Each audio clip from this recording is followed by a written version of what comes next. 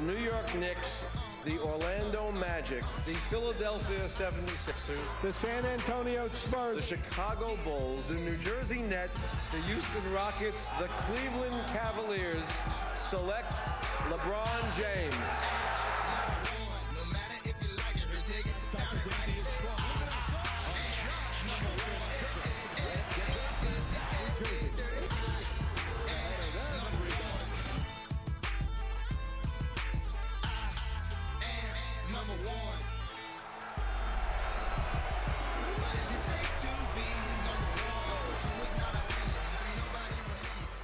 Hello, Canada, and welcome to the Score's 2004 NBA Draft Preview. I'm Tim McAuliffe, and I'm also more than happy to be joined by Glenn Grunwald as the chaos is about to start here. Glenn, thanks a lot for joining us. My pleasure.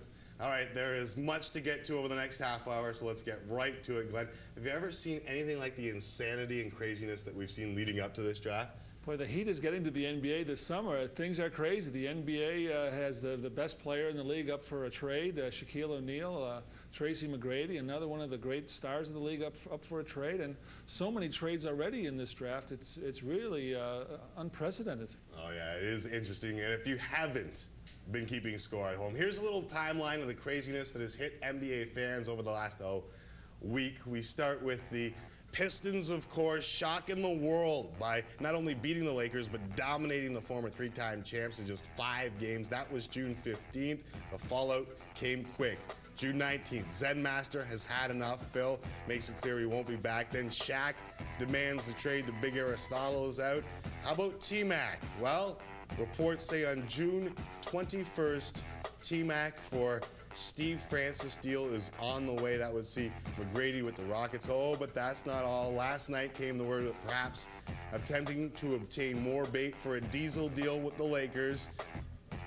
The Mavericks send Antoine Jamison to the Wizards for Jerry Stackhouse, Christian Laettner, and the 5th overall pick. Yes, it's said to be pending league approval. Also going over the last couple of days, the Blazers looking for Sebastian Telfair. They get 3 picks in the first round. Bobcats, insanity. They get the 2nd overall. They send Sasha Pavlovich, Zaza Pachulia, and of course the Bulls acquire the 7th overall pick from the Suns, and that is pending league approval. All that is 6-4-3 if you're scoring at home. So we have to ask you the first question. And heading into this, is this a GM's dream or a nightmare seeing all this transpiring? Well, I think it's a bit of a nightmare because you want to be prepared. You want to know what's going to happen. You want to be prepared and think things through. But things are happening so quickly, there might be opportunities or trade offers that you have to consider on a very short notice. And that's tough to do, and that's a lot of pressure. On a personal level, does it at all frustrate you to see what Tracy McGrady is now doing in Orlando? Well, not really. I think Orlando has learned from the tough lessons that the Raptors suffered through a few years ago when Tracy left as a free agent. I think they're probably doing the right thing. They want to make sure that Tracy's committed. If he's not, then they should try and see what they can get for him in this market. And I think they have a decent trade in Houston, and maybe they can spin into a few other players. All right, so there's a draft going on tonight too as well after all these rumors, and normally that's enough to pacify the masses, but it seems to have been lost in all the trade talk. The big question draft-wise remains, who will go 1st overall? Will it be Emeka Okafor, Atlanta high schooler, or Dwight Howard? And I guess I got to put you in the position of having the #1 overall pick. Do you say Okafor is first, or do you think it's Dwight Howard? I say it's going to be Dwight Howard. I think he's got a bigger upside than Emeka Okafor. He's very talented, very long. He's supposed to be a very good kid and a hard worker. If he keeps working and stays dedicated to his profession, he's going to be a very good player in this league. And I think Orlando looks like they're heading in the direction of youth and rebuilding instead of trying to just stock their roster with another player. Yeah, and the 22-year-old Okafor, a lot of people heading in thought he would be the #1 overall, but Howard, a devout Christian out of Southwest Atlanta Christian High, just 18-year-old, but he just seems to have an enormous amount of upside. I think so. I think he likes to compare himself to some very good players in our league like Kevin Garnett. If he even comes close to that, that's going to be a great draft pick for the Orlando Magic. Yeah, the tale of the tapes from the draft workouts and the draft combines. The age, of course, the 4 years difference. Okafor spent the 3 years at UConn, graduating in that time. Of course, the height with shoes and without shoes, always an important factor. The weight, Okafor 257 to 240. And as we go through some of the numbers, the standing reach, they're pretty close, although Howard about an inch higher. Vertical leap, again, Howard. But the big difference is the strength, and of course that goes with being 22 and 18 years old. Okafor bench pressed 185 22 times, while Howard did it just 7 times. So we got you with Dwight Howard going first overall. Maybe we should have a look at your mock top 10. I mean, we put you on the line a couple of times here, not only with the #1 overall pick, but here's Glenn's top 10 and how it looks. We have Howard and Okafor 1 and 2. Now, a little surprise here, you've got Ben Gordon going at 3. Well, I thought that Chicago might take Deng at that position, but since they have acquired the 7th pick, I think they're going to take Jackson, and they'll look to get another position covered in this draft. Sean Livingston is where you have #4, and that goes to the LA Clippers. Luol Deng at 5 to Dallas. Andre Iguodala. Luke Jackson, we'll touch on him a little bit. In Toronto, we have Devin Harris, and we'll get to the Raptors in a little bit. We got a lot to get to. Kurt Snyder and Josh Childress out of Stanford round out your top 10. But like you said, there's a lot of different things in this draft. There's no, behind you as we see Tim Duncan, there's no Tim Duncan in this draft. No, there isn't. There's no clear #1 pick, and there's a lot of good players, though. The thing is, it's such a young draft. A lot of it is going to be based upon potential, and will a player reach that potential? So, it's going to be not only the drafting of the right player, but it's also the franchises using the right ways to develop those players and taking the patience and effort and putting the work in with those players so that they can reach their potential. One guy that has shot up these charts in the last little while is kind of a rarity these days, and that's a 4-year guy. Luke Jackson has really, really impressed over the last little while. Yeah, Luke Jackson was picked to be a mid to late first-round pick out of the University of Oregon, but he has really impressed people in the pre-draft workouts, individual workouts. I think people like the fact that he stayed 4 years and will be able to contribute immediately in the league. He has the experience, he has the maturity, and he has developed his game so that he is probably able to step in and help some teams right away. And you have him going to Chicago at the 7th pick, which would be interesting for that. Let's move to the other side of the spectrum, and that would be, I guess, Sean Livingston, who some folks call a pure point at a 6'7" height coming out of high school. Yeah, he's a point guard because people feel he has a great feel for the game, great ball handling skills, great passing skills. He will do, as the quote says, make the players around him better. He's not a blazing quick player. He's a good athlete, but not a speedster like a lot of people think. But he will step into the league and be a point guard in the not that he's going to be as good as Magic Johnson, but in that sort of a mold. And he's got a lot of people excited, and I think that I mean, heading into the draft, and you don't have a clear #1, but a guy like that is always so intriguing because you're not quite sure. The upside can be huge, whereas the downside, he ends up just kind of playing a couple minutes here and there, and maybe, as you said before, at an off guard or a small forward position. That's right. You don't know how he'll react to the money, to the lifestyle of the league, to the competition. There's a lot of pressure to be an NBA player, and you're not sure how he's going to react to that. But he's supposed to be a good kid, a hard worker, and he's improved aspects of his game over this past year. He's improved his outside shooting, and that'll only get better. We talk about high schoolers, but just 10 years ago at the 1994 draft, NBA general managers made 27 selections in the first round. Not one of those picks was a high schooler. Not one of those picks was an internationally trained player. In fact, of the 54 drafted, only 3, Zeljko Robracha, Andre Fetisov, who ended up being a great defenseman. And St. Mary's pride, Will Njoku, did play NCAA, but didn't play NCAA basketball. Yet somehow 10 years later, those very same GMs are now salivating over 18-year-old prospects like Demi Moore.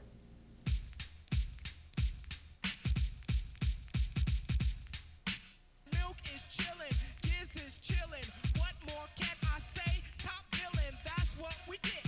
Got it good since you understood. 27 teams passed on Tony Parker. 8 teams passed on both Tracy McGrady and Dirk Nowitzki. 12 teams let Kobe Bryant walk on by, and 56 names were called before Manu Ginobili. The lure of such potential and the pressure to find it has forced general managers across the league not only to take notice, but act out on high school and young international players, even if their report cards aren't complete. Last year, a record 8 international players were taken in the first round, and a record-tying 4 high schoolers received guaranteed 3-year contracts. I get the paper, so I don't care. And make no mistake, that's why the kids are jumping. It's obvious that last year's other first-rounders, Travis Outlaw and Duty Eby and Kendrick Perkins, all would have been better served by going to college. And by all accounts, of the record 8 high school seniors projected to go in the first round, none have LeBron James-type talent. Yet the idea of somehow developing a la Kobe or T-Mac is enough for many. So if the opportunity is there, the kids will always be lining up to take it. I get money, money I got. It's the same idea surrounding these so-called Euros. There is talk of as many as 10 being selected in the first round. Of those 10, only 1 played a major role on his international club team. 18-year-old Andris Bearden played in Latvia, which might be okay for a hockey goalie, but it ain't exactly Duke. We're gifted and we're going far. In just 10 years, the NBA draft has gone from what is to what could be. Potential reigns supreme, yet for every Yao and Dirk, there's a Darko and a Skeeta. For every KG and Tracy, there's a Kwame and a Sagana. It seems to be a risk general managers are willing to take in the hopes that their risk becomes part of the NBA's top billing. What more can I say? Top billing, that's what we get. Got it good. See? Here's a look at the prep to pros for this draft, and as we go through them, Jackie Butler, one of the lesser-known prepsters, projected round 2. The 6'10" Al Jefferson, 42-18 a game at Prentice, Mississippi. The intriguers, Josh Smith, J.R. Smith, and Robert Swift. Can a point guard make the jump? Well, Sebastian Telfair will give it a shot. As for the internationals, Biedrins should be the first Euro selected. Pavel Podkolzin, biggest risk and reward. And with Monya and Hirapa, both play for CSK Moscow, and both may have problems getting out of their contracts. So that makes them both intriguing prospects. And Glenn, I have to ask you about the way the draft is going. It's getting younger and younger. How hard does that make it for GMs to be able to evaluate this talent? Well, it's much more difficult than in years past where you concentrate on major college basketball and you looked at one level of competition in the greater United States. Now you're covering several different continents, looking at different levels of competition, and trying to spread your scouting staff across a large area. It's much more difficult, it takes more man hours, and it's a lot more expensive on teams to do a good job. Now, if those 5 countries weren't enough for you, projected first-round international board that didn't tempt your international palate, then there are plenty more representing the global game. We'll look at some of the more exotic flavors for you. Yeah, how about Jung-Sin Ha, or Hakeem O'Neal, as his agent likes to call him, looking to become the first Korean to play in the NBA. A pair of Persian big fellas. Hito and Memo, they opened the doors for the Turks. 3 Canadians hoping to hear their names called. The 7'5" Jerry Sokolowski, an intriguing story. Romuald Augustine was a D2 All-American, and Ohio State center and Toronto native Velimir Radinovich appears to be all on the outside looking in. Sticking with Canadian content, the Raptors slotted at 8 where prospects like Ben Gordon, Devin Harris, Luke Jackson seem to fit the bill, but Rob Babcock, that's all if he keeps that 8th selection. We have talked to teams behind us, and we've talked to teams in front of us, and we've looked at a lot of different scenarios, and we will continue talking. We're on the phones all day and all night, really. This summer, the FBI's toughest agents are going deep undercover. Yo, what's up, money? You got a problem? Hold my poodle. You want some of this? I'll take the both of you. From the director of Scary Movie, The White Chicks. Mama! Are coming. I think you were flirting with me. Sean and Marlon Wayans are White Chicks. What do you think? Sexy. Speed Stick 24/7 gives you proven non-stop protection. With time-release sweat and odor fighters, Speed Stick's always there when you need it the most. Speed Stick 24/7, it never quits.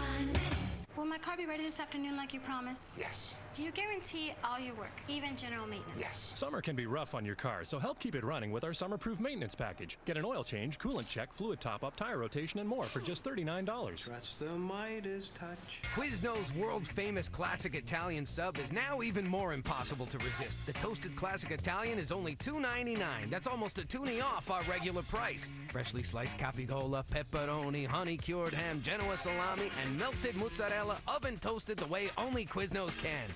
It's the best classic Italian sandwich outside of Italy. Quiznos Classic Italian. Perfection. Only at Quiznos and only $2.99.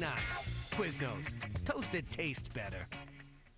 The Score has the Triple Crown, and you have the chance to win some great prizes. Just log on to thescore.ca and enter your top 3 horses for each of the Canadian Triple Crown races, and you could win a Mustec portable DVD player.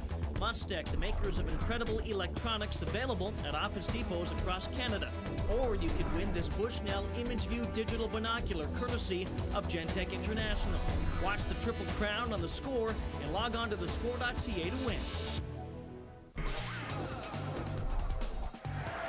With the 4th pick in the 2003 NBA Draft, the Toronto Raptors select Chris Bosh from Georgia Tech University.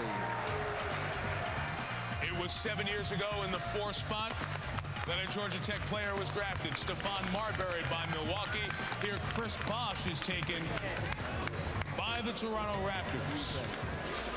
Last year, the man sitting beside me had some success with that 4th overall selection, but this year, Raptors GM Rob Babcock has been introduced to the game through a baptism by fire. Hired on June 7th, Babcock has had to prepare for an expansion draft, get ready for the entry draft, and hire a head coach, all within 3 weeks of being hired. The first step, well, that's done. I sat down with him on Tuesday to talk about step number 2. You have said that the current Raptors squad needs help at both point guard and at center. Is your ideology one that says, hey, we've got to draft for our needs, or one that says we've got to draft the best player available? Well, ideally you do both. I mean, you're getting the best player and it fills a need at the same time. When it comes to the point where you have a pick and you have, say, one guy who definitely fills a need, but you don't rank him near as high as the guy who's the best player, you know, with a guy with talent, you're acquiring talent, then you figure out how to balance that out later. You don't want to turn down a guy who has a chance to be a star just to get a position. How comfortable are you drafting at the number 8 overall spot, and is there a chance that that could change? Well, we're getting there. We have talked to teams behind us, and we've talked to teams in front of us, and you know, we've looked at a lot of different scenarios, and we will continue talking. We're on the phones all day and all night, really. There's a lot of work that goes into a trade, and then it might not happen. So we're looking, and you never can tell. I mean, something could happen, may happen during the draft, and you may not know it. You know I have to ask this, but over the last week or so, the trade winds in the NBA have been more like hurricanes. Have you and the Raptors been involved in any of these talks involving superstars changing hands? Well, we are involved with trade discussions with teams on a regular basis, but as far as, you know, I don't get into talking about specific things that are going on, or, you know, with what team, or, you know, speculating or anything like that. But, you know, all I can say is that we talk trades with teams on a regular basis, especially in that, you know, a couple weeks before the draft. So, has anyone asked about Vince, and if so, how seriously do you take it? Oh, well, you know, certainly Vince is the best player on our team, and he's an all-star, and he's a highlight film, and he's a great talent. So, yeah, naturally we get some inquiries about Vince. But that said, you know, you're looking to improve your team in any way, and if someone makes an offer that you think significantly improves your team, well, you're going to listen to that. At the end of these 2 very important weeks, what is the best case scenario for both Rob Babcock and the Toronto Raptors? Well, if everything works out, great, okay? Exactly as you would love to see, and that means that 7 teams in front of us have to cooperate, okay?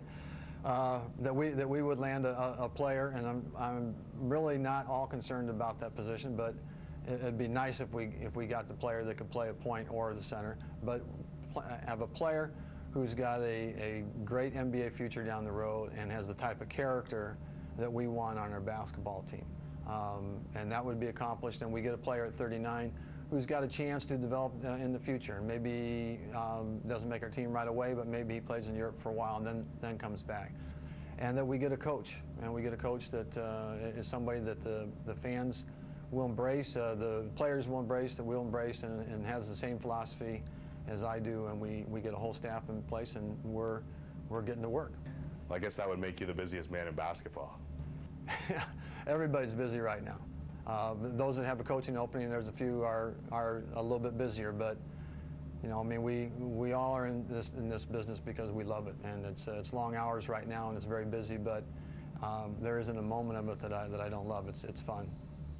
Perhaps Babcock should deal at number 8. The history of the 8th overall selection, littered with questionable picks, or busts, as some people like to call them. You look through it: Sagana Diop, Sean Respert, Todd Day, Bo Kimball, all the way down to Lancaster Gordon in 1984. I think he lasted 2 years in the league. Best picks at 8, Robert Parrish, Jack Sikma in 76 and 77. We put Andre Miller and TJ Ford in there. Since 84, the best points per game average of any number 8 pick is Vin Baker at 15.6. While number 9's nice: McGrady, Nowitzki, Marion, Amari Stoudemire. Very interesting. So the 8th pick hasn't been the best in the past. Let's talk to you about what you think the Raptors should do at this spot. Do they hold on to it and address a certain spot, or do you draft for potential? Like the same question I guess I asked Babcock is it something where you look for both, or what do you think they should do? Well, I think the Raptors have identified 2 clear needs: a point guard and a center, and I think it's probably easier to get a point guard than it is a center. So. Unfortunately, the best center that's going to be available is probably Arroyo at that position, and I think he's going to be a good pro, but there may be some other better players ultimately in this draft at the 8th position. But again, I think they can probably fill those needs elsewhere.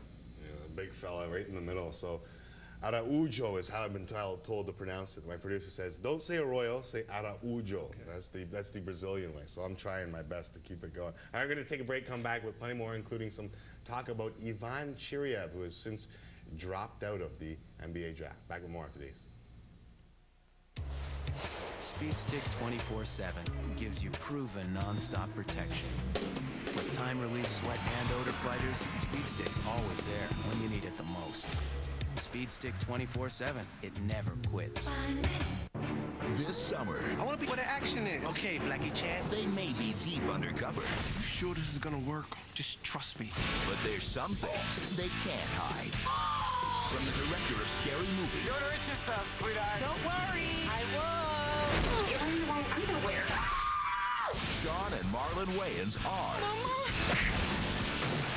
White Chicks. He's not what you think. He's a man. This is some Jerry Springer. A film by Keenan Ivory Wayans. NBA wants and needs Ivan Chiriev.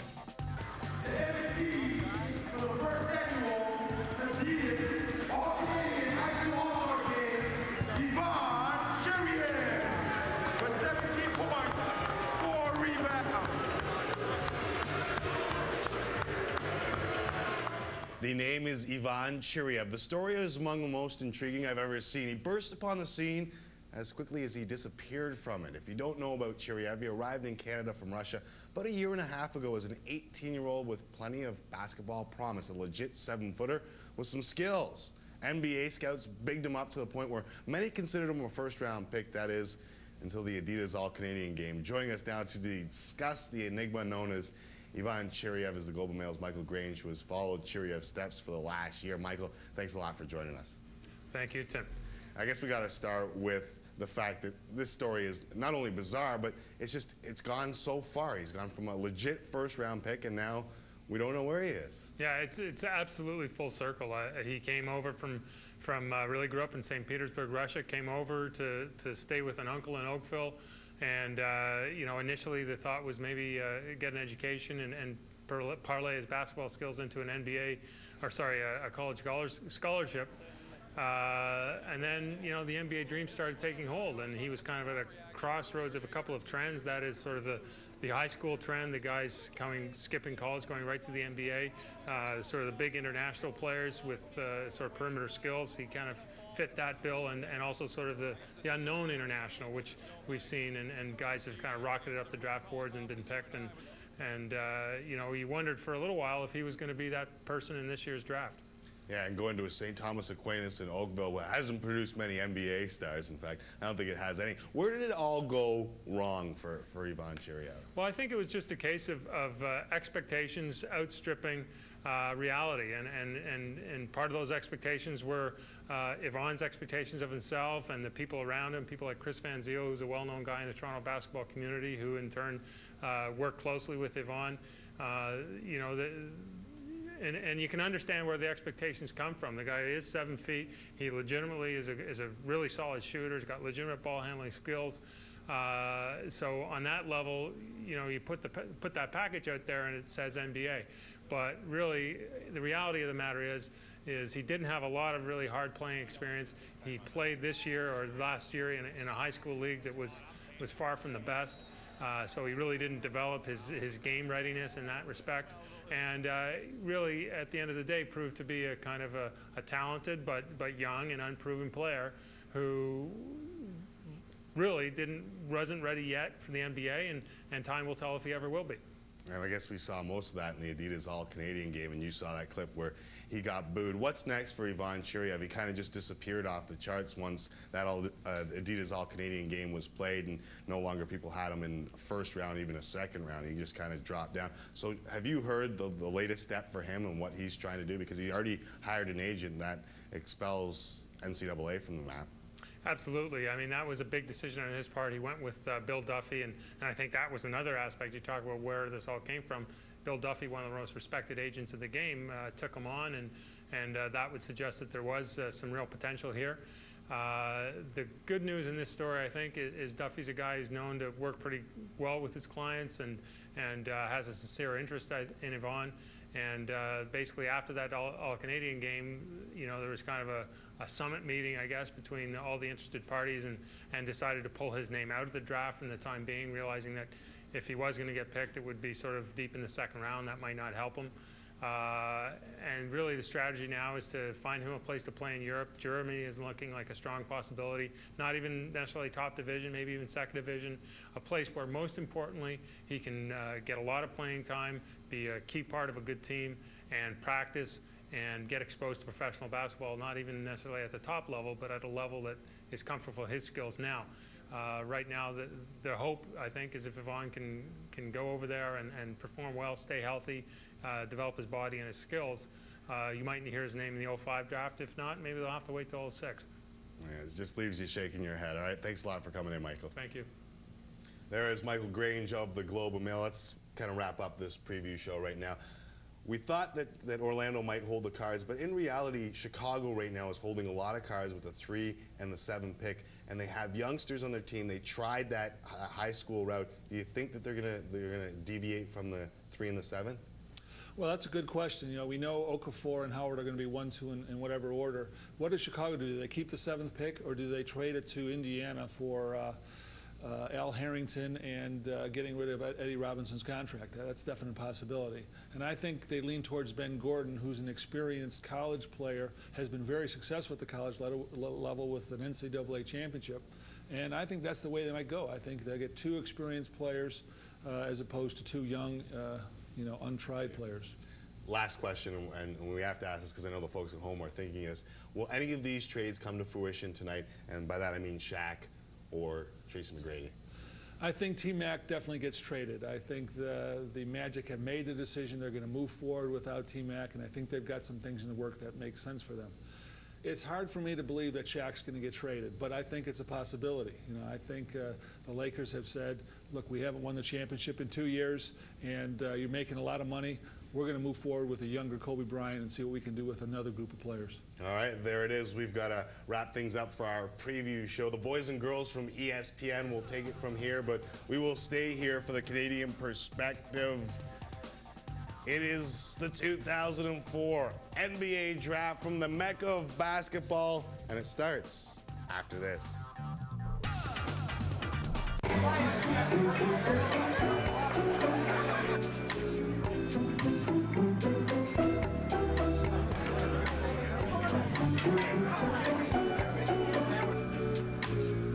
Mott's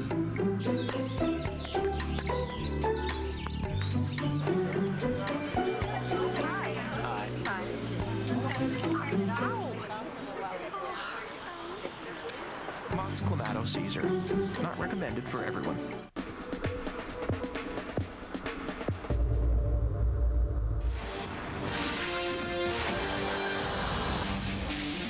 This is Madison Square Garden, where for generations basketball greats have come to shine. And a new class is heading off to the NBA. Emeka Okafor and Ben Gordon have won national titles. They've starred in the Garden before. Devin Harris is ready for his shot on Broadway as well. A freshman from ACC country joining some high school stars who are ready to make the big jump to the NBA. Some of the big names you'll get to know and find out where they will call home. It's time for the NBA Draft 2004. Meet the NBA's future. Howard all the way. Young men blessed with talent. Blocked by Okafor. Determined to cast their dream. Gordon straight down the middle. Blowout take. Tonight, their destiny unfolds. How sweet it is. We're the next generation. Final for MVP. Okafor blocked the shot. Student of the game. National Player of the Year and proud father. I'm a man. Loaded with potential. The Pac-10, the Big Ten Player of the Year. Choir leader. With a deadly touch. We are the future, the next great hope. I realized my NBA dream while watching Hakeem the Dream when I was 5 years old, while leading the Hawks to an undefeated season. When I sent the Garden into a frenzy. I realized my NBA dreams were hours of sweat and hard work. Now my dream. Now my dream. Reality. A dream that will keep my opponents awake at night. Who am I?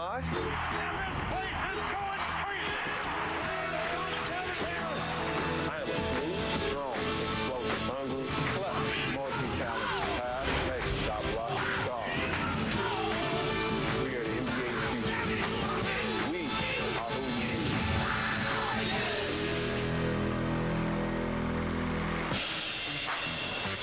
And so it begins for the class of 2004. Somewhere in there, there's all-stars, players who very well might win an NBA championship. There are dreams that will not be fulfilled in 5 or 10 years somewhere. Who knows where Emeka Okafor's success will be found? Will he continue the great run that had Connecticut as the national champion just a couple of months ago? Dwight Howard waits. Big leap from high school to the NBA. Hard to find a young man better prepared to make it. With his son known as Jameer Nelson, who led St. Joseph's on a dream run that captured the hearts of Philadelphia. Just some of the individual stories as they settle in here at the theater at Madison Square Garden in an off-season promising seismic movement to the NBA. One very significant part is always the NBA draft. Glad to have you along here on ESPN. The draft will start at the bottom of the hour. We're going to get you ready for the next half hour. Joined by Jay Billis, Stephen A. Smith, Tom Tolbert up here on the main set, Mike Tirico. We've got, as usual, a crew of ESPN analysts, reporters around the country, 18 video conference sites. So if it happens on draft night, we'll get you dialed in. And the big story, guys, is we don't know who the #1 pick is going to be. Most years you have a clue, you have a feel, and certainly it's going to be one of 2 choices for Orlando. However, there is a lot to be talked about regarding their selection, and Jay and the guys will weigh in on that momentarily. As you've become familiar over the last 2 decades watching drafts on ESPN, we'll keep you entertained. We'll show you everything that happens, and you can follow along with your favorite team.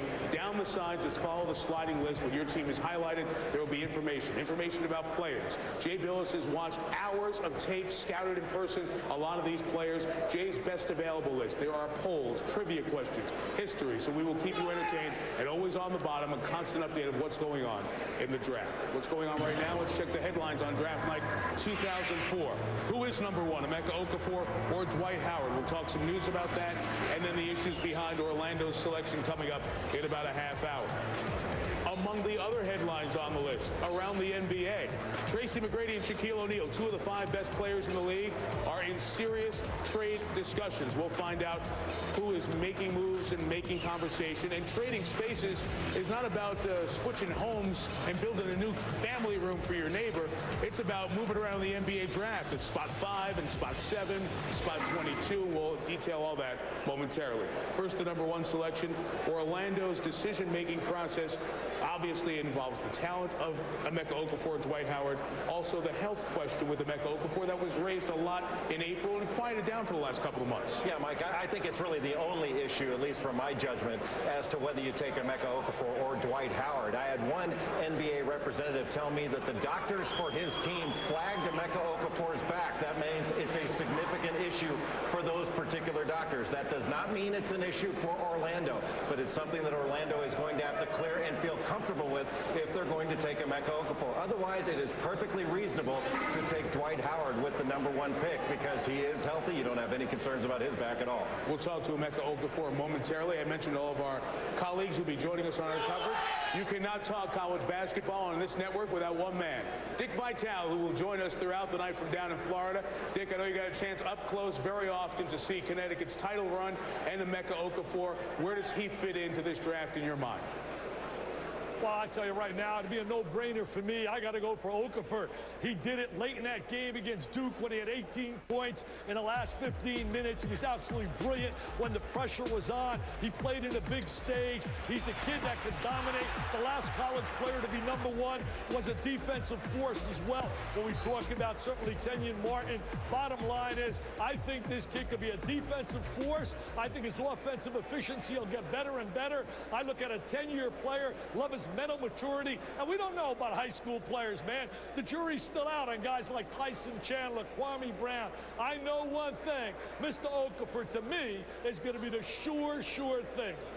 Dick hasn't been on the air in 10 weeks. Can you tell? He is ready, and he will be here throughout the night. Dick, great to have you along. Let's find out about Emeka Okafor's back and Emeka's mental state as he waits. He could be a half hour from being part of history. Number 1 overall pick. He's standing by with Stuart Scott. Stu? Thanks a lot, Mike. Emeka, there were concerns about your back in the NCAA tournament, back in the Big East tournament. There are some people who are saying now that the back might be a concern. You told Mark Jones yesterday it's not a concern. What's your reaction right now to people still talking about this? You know, I'm still taken back. You know, I've been numerous doctors have backed what I've been saying, and I don't know what else to do. You know, I've exhausted all possibilities and trying to demonstrate my back's all right, but all I can do is go with the flow right now. Feels fine? Feels fine. Feels perfect. Perfect. You're either going number 1 or number 2. No one knows that. Some people might say, hey, what's the big deal? How important is it to you to go number 1? It just be a nice finish. You know, my mind, you know, I came into college as an unknown high school player, and you know, to finish off, you know, a possible number 1 pick, you know, just a nice smile on my face. Somebody said once you have obsessive discipline.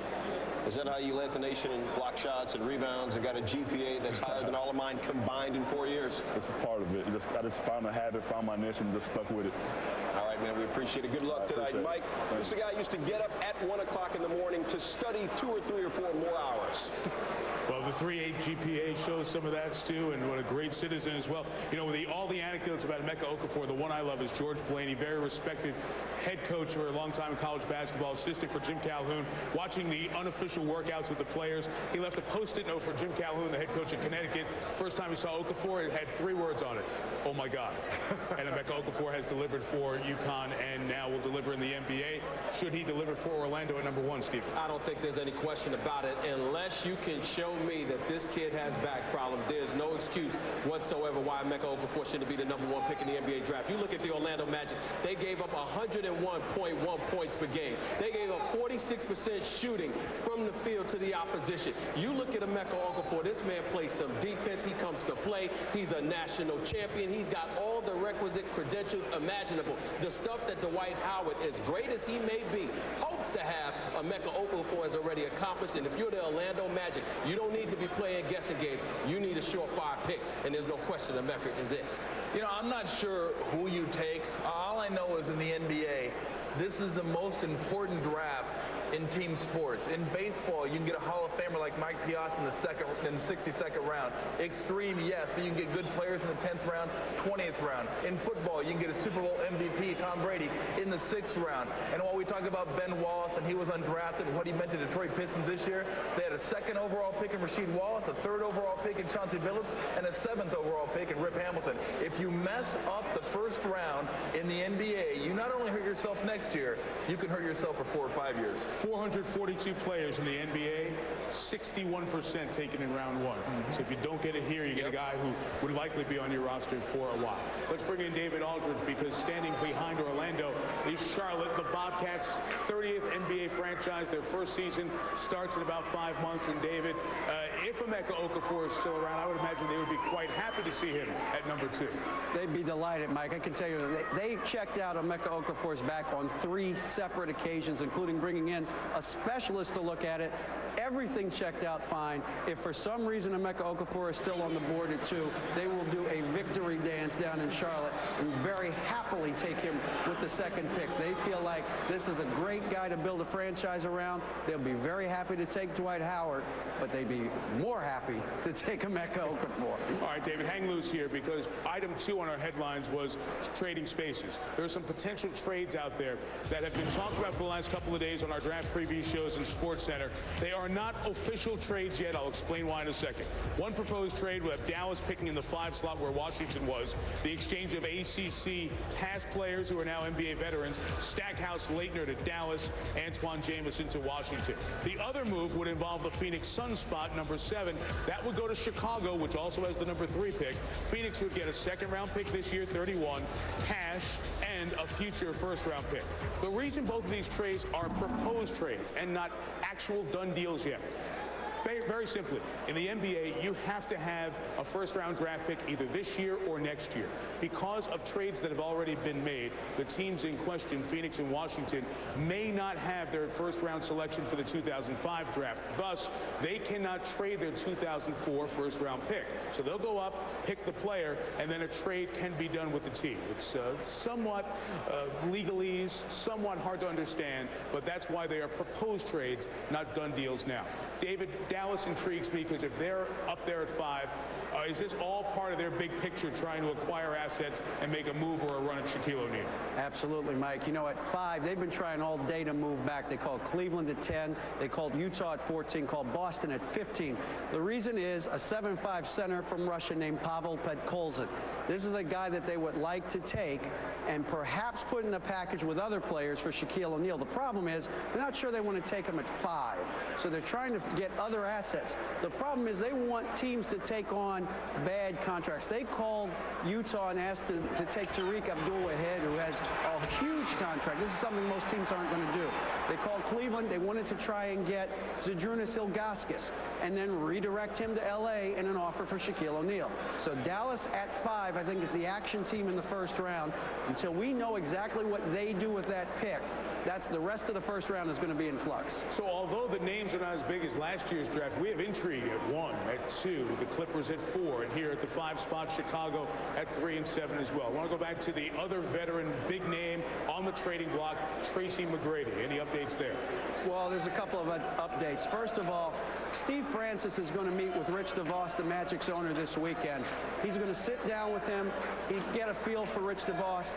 He's done some homework. He likes Rich DeVos very much. Steve also talked to a couple of friends of his, very close friends of his, Nick Van Exel and Sam Cassell, guys who've been traded before, guys with whom he has a business relationship and a personal relationship. He feels much more comfortable about Orlando, but he wants to see for himself. I can tell you this, Mike, if he goes down to Orlando and he doesn't like what he sees and he tells the Magic that, the Orlando Magic are going to go to Phoenix and see if they can trade Tracy McGrady to Phoenix.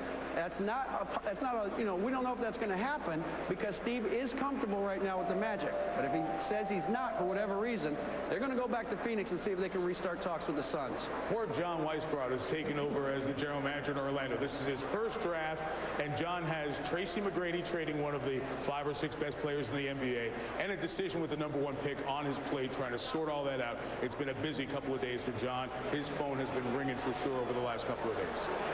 I don't feel sorry for him. Let me repeat myself. I do not feel sorry for John Weisbrod. You just became the general manager for the Orlando Magic a few months ago, and my goodness, you have the #1 overall pick in the draft and a superstar that everybody wants to trade a marquee talent in order to get. That is not a bad position for the Orlando Magic to be in, including Mr. John Weisbrod. As a matter of fact, he should feel lucky. I think once you make over 6 figures, you know, forget about feeling sorry for him. You'd be happy with yourself, right? You're Orlando. You get to play golf. You got the Disney World down there. I mean, it's cool. Not that bad, is it? No, it's not that bad, but he's got a hard choice to make here. It's not that hard. It's not that hard. Take Okafor. We'll see if they take Emeka Okafor when the draft gets started here at the bottom of the hour. There are so many other players, and just remember, as we talk about teams, assets, pawns, people, this is a great individual human story tonight because some of these young men are living a lifelong dream. They will be first-round picks in the NBA draft. Let's visit with a couple of them, including a guy who made great strides in headlines in college basketball this year. He's interviewed by our colleague, Mark Jones. Mark? Yeah, Jameer Nelson, the college basketball player of the year, and I'm told by some family members here, the father of the year, Jameer Jr., right behind us, has a birthday coming up, going to turn 3 soon. Hey, this has been a nice ride for you. A year ago at this time, you decided to go back to school. Here you are a year later. How have you increased your chances of becoming a lottery pick? Well, hopefully I increased them a lot, but, you know, I'm very fortunate to be in this situation, so, you know, I can't say more. Just leave it up to God, man. On paper, anyway, there are some other point guards rated ahead of you. How has that served as motivation for you? Well, I mean, those guys deserve to be ranked ahead of me. We all, you know, bring different things to the table. So really, to me, it's not who's ranked ahead or who's ranked behind. It's whatever team needs. Good luck in trying to get your son to go to bed tonight, huh? Yeah, it's not going to happen. Thanks for joining us. Let's go to Stuart with Devin Harris. Mark, from a guy who decided to go back to school one more year to a guy who decides to forego his senior year, Devin Harris. Devin, with you next year, Wisconsin will be a top 5 team in the nation. You might be National Player of the Year. I know you agonized about the decision. Why did you decide to go pro early? It was just, you know, once my coach, we felt it was necessary for me to go. This kind of opportunity you can't pass up. And I mean, it was tough to leave a school like that, Wisconsin. I love those guys to death, but this is kind of the best decision for me. Some people have called you quicker than TJ Ford. That's like lightning quick. How do you know you're strong enough to play in the NBA? Well, like I said, you don't have to be as strong. You got to be quick to avoid the hits. And, you know, TJ's done a great job with it, and hopefully I can do the same. I mean, if you can get around guys, they can't hit you. All right. From one point guard, we go back to Jonesy to another point guard. Yeah, Ben Gordon from UConn. Got about 35 friends and family members here from nearby Mount Vernon. You can almost hear them all right now. Ben, your workouts were lights out by all accounts. How did you allay any fears that GMs may have had about you being a shooting guard in a point guard's body? No, I just went in there and just tried to, you know, play my game. You know, obviously they get to watch you a lot closer, you know, so I was able to, you know, display some other things that I could do that, you know, they may have not seen during the year. What's it been like going through this whole process with your teammate, Emeka Okafor? Not many guys get a chance to do that, especially both of you looking like first-round guys. It's been a good experience. You know, he's been calling me, you know, asking me about some of the workouts and things like that. But I kind of joked with him, like, you only got to work out for one team, 1 or 2 teams, so why you asking me about any workouts for? But it's good, you know, to have somebody in the same position as you. All right, thanks a lot for joining us, and good luck. Hey, his nickname is Gentle Ben, Mike, but his game speaks volumes loudly. Back to you. I remember his freshman year, I tried to give him the nickname Madison Square Garden because he had an unbelievable Big East tournament. He always played well on this stage, just a train ride away from where he grew up in Mount Vernon, New York. Still a lot to do as we move closer to the first pick in the 2004 NBA draft. Okafor or Howard, that drama awaits. These two guys just try to look cool and kill time until they find out where their next home is going to be. All these players, they're good, but they're still a work in progress.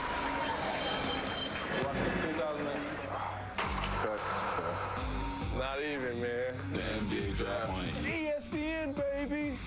Come on, what are your lines, man?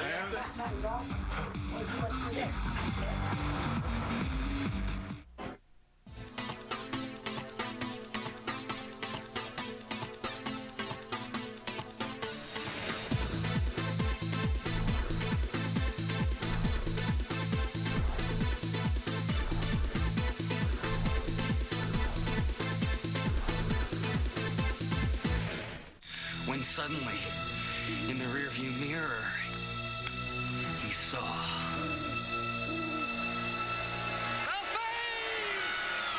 Remember your first s'mores? Introducing new Hershey S'mores. Hershey milk chocolate on soft, chewy marshmallow and crunchy graham cracker bits.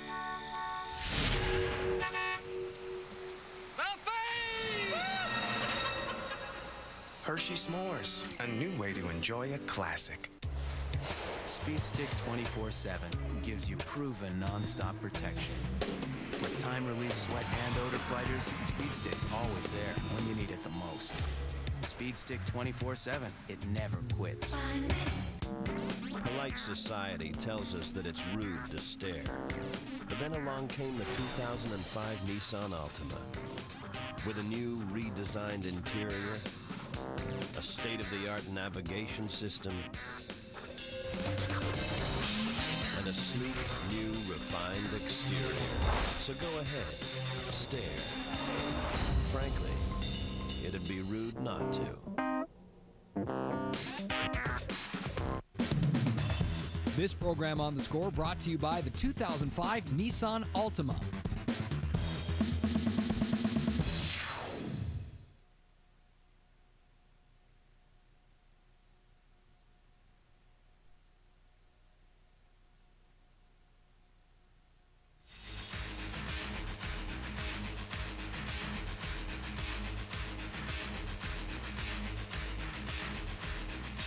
Emeka Okafor on the phone. Who knows if it's work-related or if it's somebody saying good luck tonight. In any case, Mark Jones is standing by with the other man who may be the #1 pick in the draft, right out of high school, from Atlanta, Georgia, Dwight Howard. Yeah, from a player whose favorite movie is Finding Night for you and your family. Dwight, tell us exactly, a lot has been made about the relationship between you. I think we have a growing relationship. You know, he's a great guy. It's my first time meeting him, you know, and he's been very nice to me, you know what I'm saying, and I'm just happy to be around him. Part of the plan with you going to whichever NBA team selects you includes your cousin living with you. What was the idea behind that, and whose decision was that? Well, that was my parents' decision, you know, and he's there for support off the court, you know, emotionally, and just to be there with me. You got a new graduation present not that long ago, a brand new BMW. Tell us about it.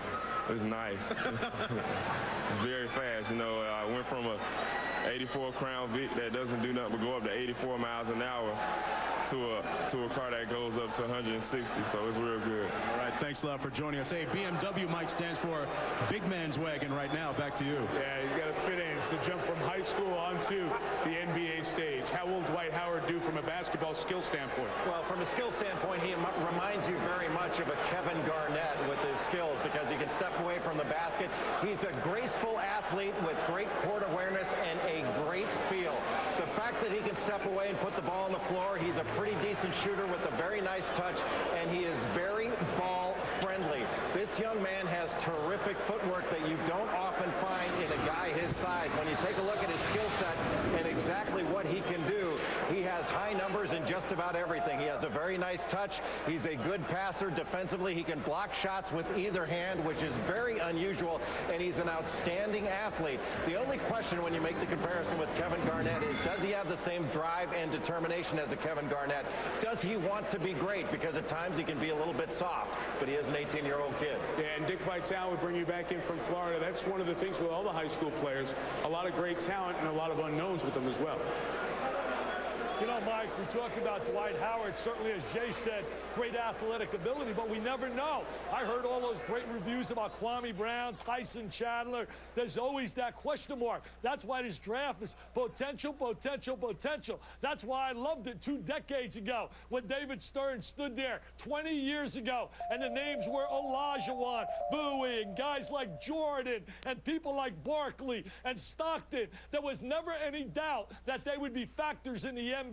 Now we got a developmental draft. Yes, you look at Howard, you say potential, you hope and pray. It becomes a draft of hoping and praying, man. You go to bed at night and you pray. Please let him be a star. And Dick, the draft of 74, 10 years before that, 12 All-Stars, including George Gervin, Bill Walton, Maurice Lucas, among others. Well, how about last year? I mean, last year was an impact draft. You know, so it's not all developmental. It's developmental this year, but last year was an impact draft. A I know is when I first got drafted, I bought a car that went 180 miles an hour too, and it was cool, but $400 tickets bite. I just say that right now, so be careful. Well, what comes to my mind when I hear about Dwight Howard, I think Charlotte is a perfect situation for him. I personally hope he does land at number 2, because remember, this is an expansion franchise. Nobody's expecting anything from them. You're happy you got a basketball team. You're not going to win for the first 3 years or so, and that gives Dwight Howard the time he needs to develop into that superstar that everybody believes he's going to be. He has a tremendous upside. We all know that, but you can afford to be developmental when you're in an expansion franchise. Going to the Orlando Magic, you don't have time for that. Orlando and Charlotte will be in the same division, the reconstituted NBA in the Southeast Division. So Okafor and Howard, no matter where they end up, will get to know each other. Who will end up where? We'll start finding out in a few minutes.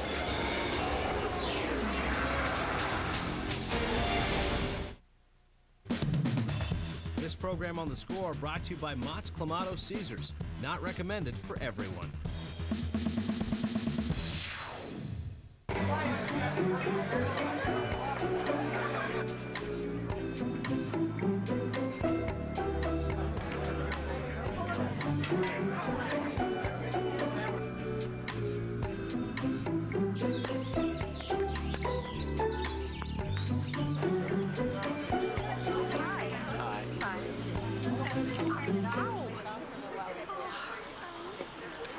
Mott's Clamato Caesar.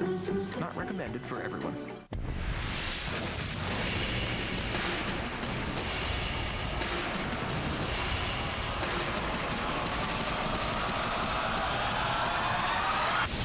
The story continues Wednesday. How do you protect your car from damaging UV rays? Try Armor. Armor All Protectant. It does more than clean and shine. It protects. Now more than ever with our best UV formula. The multi-Canadian $100,000 Rockstar Road Trip. Find a platinum bottle and you can have 48 hours to blow $100,000 from coast to coast. And you can't have anything to show for it. What are you going to do? Must be anything to look up, which is necessary.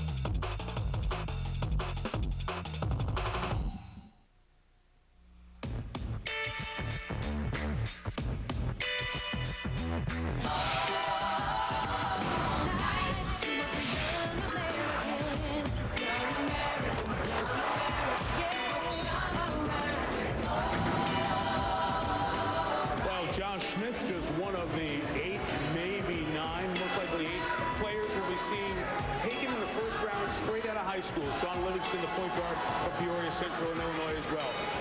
Jay, that's a lot. That'll be a record number of high schoolers taken in the first round. We'll talk later about the big picture implication. Which guys can come in and be a factor early on? Not very many. I mean, you're going to have to wait on all of them just about, because it's going to take some time for them to develop, whether it's Al Jefferson or Sean Livingston. If you've got the number 4 pick and you're the Clippers and you need a point guard, I think you take Devin Harris, because he can come in and play right away.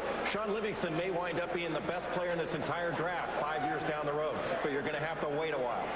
I think Howard will be an impact player because of the situation he'll land in Charlotte. They'll have no choice but to rely on him. And I think Al Jefferson, I'm sorry, I mean, you know, that could happen. These guys are rugged. Anytime you got that kind of skills, people are going to look at you. You don't want to say anything? No, not really. You will see a record number of high school players our entire first half of the first round, maybe 15 to 30. You could be high schoolers or international players. Well, hot into the collar, Mecca. We'll find out where you and Dwight are going coming up next. Who am I? It is the Emeka Okafor show. I am the future. Alley-oop and a dunk. I is unique.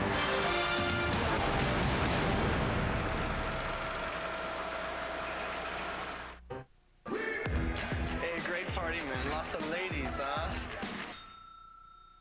Oh, she's got hungry eyes, and I am an all-you-can-eat buffet.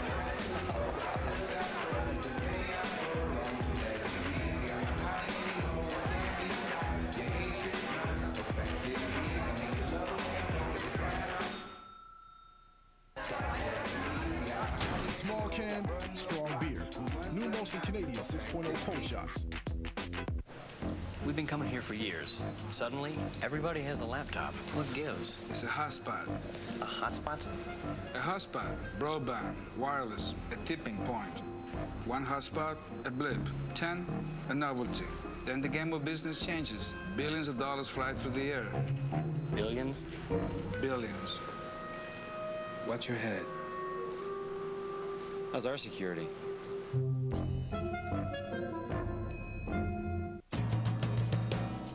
If it weren't for men like Sean, the art of building rock walls would long be gone. But too much sun and wind dries out his skin. Good thing he washes up with Irish Spring. It's a moisturizing soap that leaves your skin feeling fresh and healthy. And it delivers pro-vitamin E. Now Sean has the smoothest skin in town, with lasses gathered all around. Irish Spring Vitamin Soap. It's good for your skin. With approval, he's widening with every stride. With approval has done it. He wins the Peter Stakes. They're in the final furlong. And Canada salutes another Triple Crown champion. And the queen of Canadian racing is going to wear the crown. The Triple Crown. The road to immortality begins with the Queen's Plate, June 27th, live on The Score.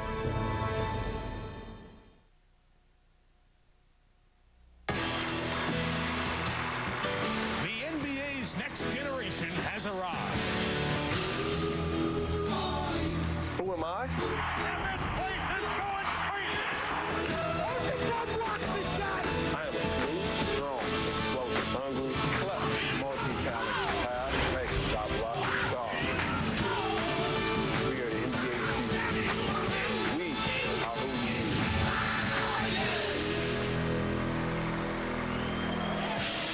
They are college stars, high school stars, international phenoms. Their parents have come from distinct, different, in some cases difficult backgrounds. They have arrived, though, on the doorstep of the NBA, and now we'll find out where they will go. The 2004 NBA Draft set to get started. These are the faces. Now we'll know the places. Here's the commissioner of the NBA, David Stern.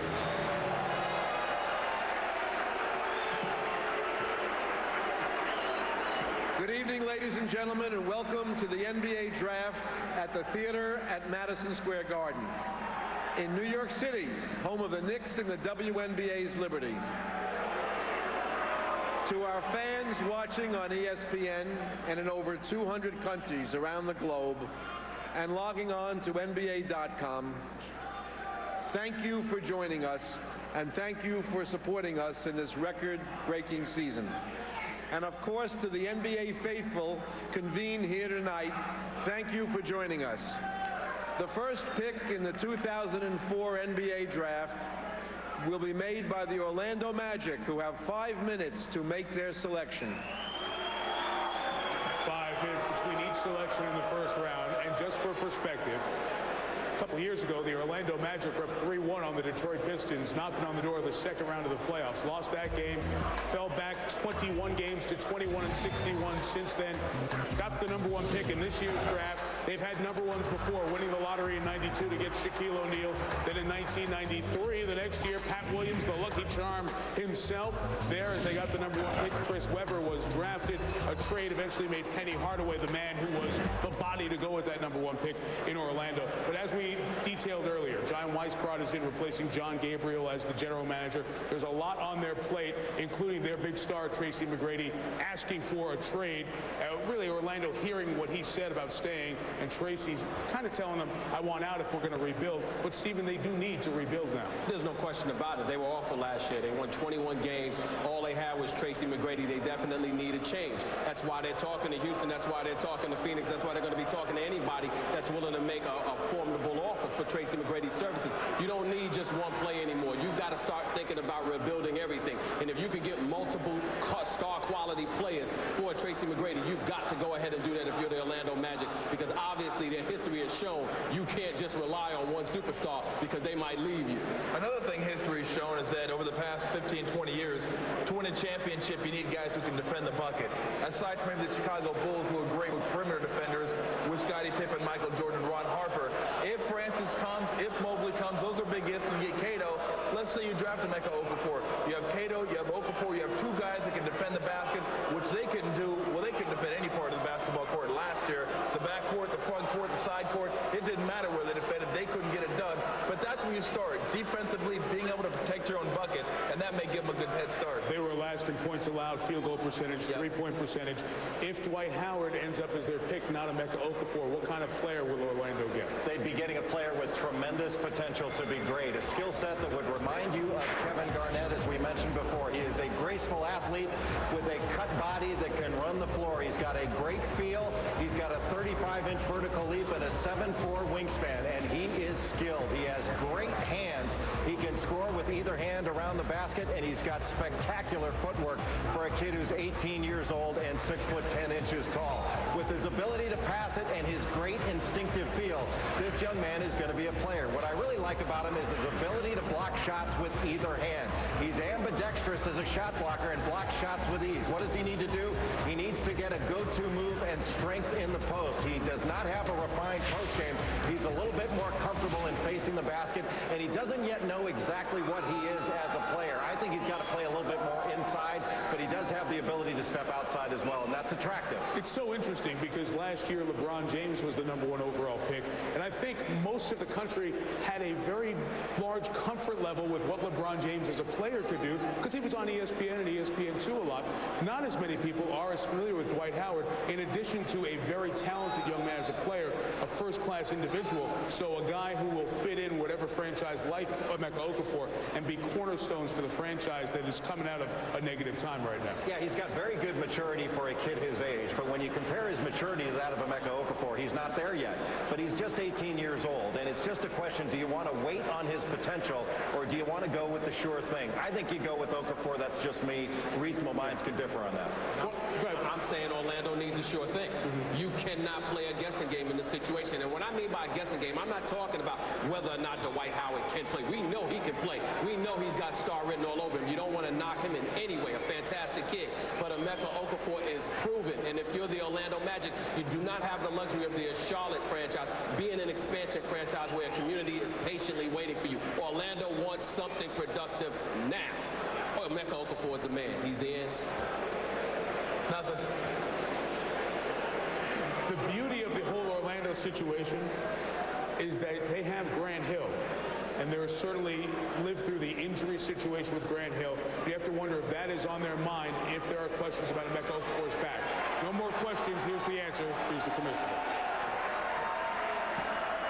With the first pick in the 2004 NBA draft, the Orlando Magic select Dwight Howard from Southwest Christian Academy.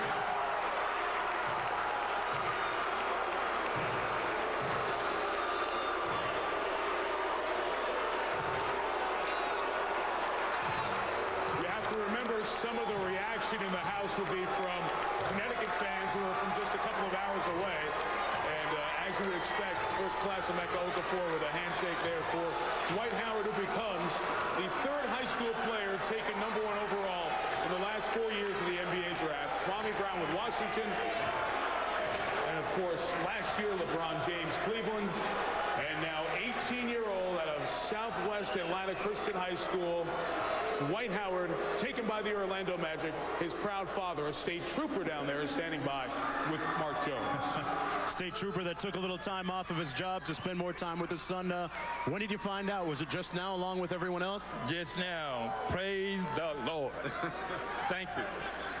You have a support system set up for your son that we talked about a few moments ago. Did you spearhead that movement? Yes, I will be. I have my nephew will be on a 24/7 basis with him, but I'll be managing my nephew and both Dwight. You have seen him virtually the same school, in the same environment since the time he was 2 years old. Now he ventures out into the NBA with all of its distractions and other variables out there. How do you expect your son to handle that? I think that he'll do tremendously well. He relies greatly on his support group.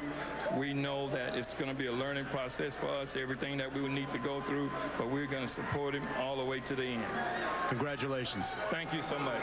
Back to you, Mike. And Mark, as we look at some of Dwight Howard and why he became the third high schooler taken #1 in the last 4 years, guys, you surprised? Well, here's the thing. I haven't seen him play. All I can go by is what I've read, a couple highlights, what Jay said. We talked about development and can the Orlando Magic afford to wait? We don't know how long they're going to have to wait. It could be 6 months. It could be a year and a half, too. We don't know, and he very well could be worth that wait. Now, I differ with Stephen a little bit in the fact that I don't think Orlando's going anywhere in the next 3 or 4 years. So you do have that ability to wait, and if you did get a superstar and you draft the #1 3 or 4 years from now, you're going to be looking pretty smart.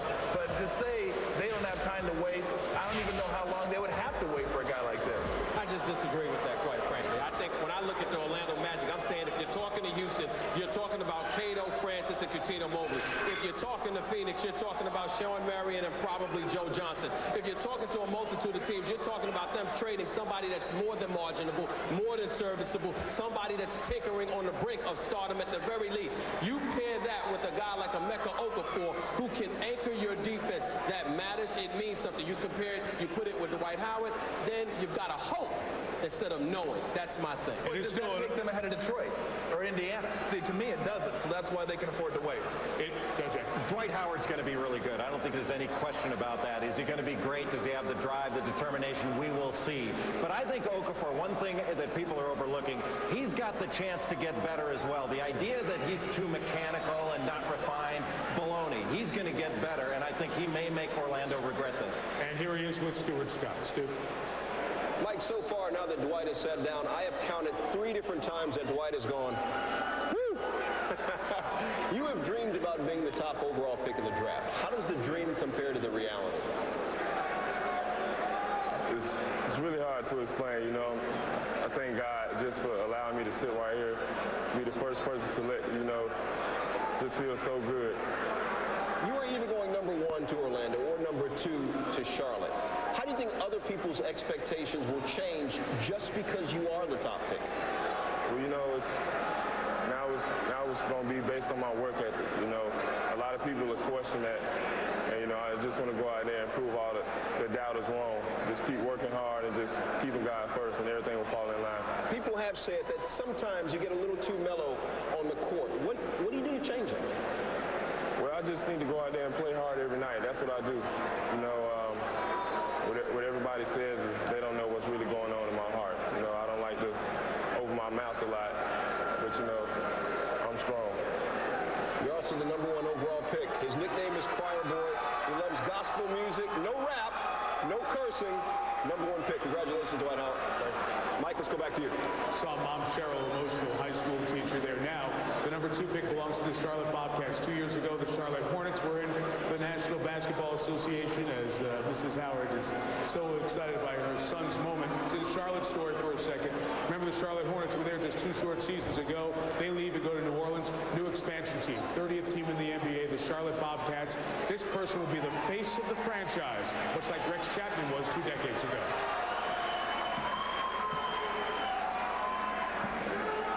With the second pick in the 2004 NBA draft, the NBA's 30th and newest team, the Charlotte Bobcats, select Emeka Okafor from the University of Connecticut.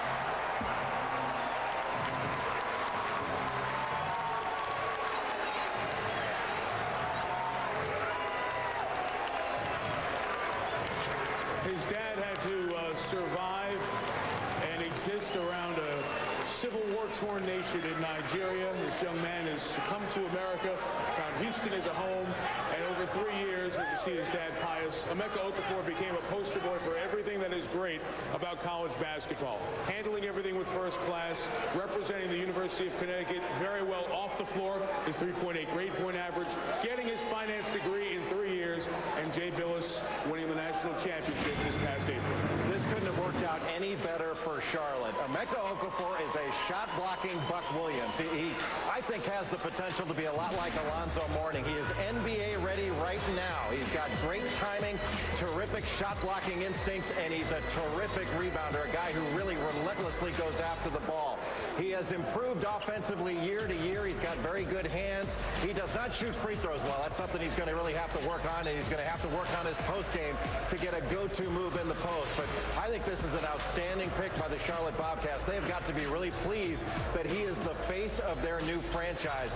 You know, when you talk about a guy who can go after it and is as explosive as Emeka Okafor, he can really, really improve a team and anchor a defense. And he frees you up with his shot blocking ability so that other guys can go out and defend on the perimeter. And that can't be overstated, the importance of that, because he can erase a lot of defensive mistakes. The post, that's one area he's going to have to improve. He's going to have to get a little face-up jump shot to keep people honest, and he's really going to have to improve his free throw shooting. Dick Vitale, 6 other expansion teams going back over the last 15 years or so. 2 of them started with big men. Vancouver, Bryant Reeves. Miami, Ronnie Cycli. But Emeka Okafor brings a different skill set when he goes to Charlotte. You know, I'll tell you, Mike, what a great choice. They're going to be dancing with joy in Charlotte, with jubilation. When you look certainly at Howard going #1, certainly a young man who seems like a beautiful guy, great family, very skilled, but loads of potential. Okafor's played 103 games on the collegiate level. But you know what? More I think about Orlando, think about this. They let Shaq go, major mistake. Tracy McGrady, they don't keep him happy, major mistake. And you know what? 10 years, man, they're going to regret not taking Mr. Okafor, who is a can't miss in this league for 10 years. Let's visit with Emeka right now. Dickie's standing by with Stuart Scott. Stu? Mike, thanks a lot. Emeka, before today, a lot of people, maybe most people, thought you would be the top overall pick. From a competitive standpoint, how disappointed are you that you weren't top? I see myself, I'm too fortunate right now. You know, I'm a firm believer that everything happens for a reason. You know, I put things in God's hand, and you know, he has my best interest, so I just go with the flow. He points me in the direction, I go there. Well, you guys are in the same division as Orlando, so, you know, whenever you want next season, you can kind of take it out on them. Everybody talks about you being a guy who's into his books and who's into his basketball, and, like, that's it. What else do you like to do, dog? I'm a regular guy. You know, I like having my fun, you know, and I'm just, you know, I like going out, going to movies, hanging with my friends, and you know, I just happen to be good at school and, you know, can bounce a ball. A regular guy who can block shots with the best of them. Mike, this guy once took a final exam in college for a class he didn't even go to just to see if he could do it. He got a B. That's the kind of hard work the Bobcats will get. And it has paid off, Stuart. Let's bring in the man who will be his head coach and general manager at the Charlotte Bobcats via video conference, one of our 18 around the league. Bernie Bickerstaff. Bernie, what was the reaction in the room when you found out Orlando was taking Dwight Howard? We were elated.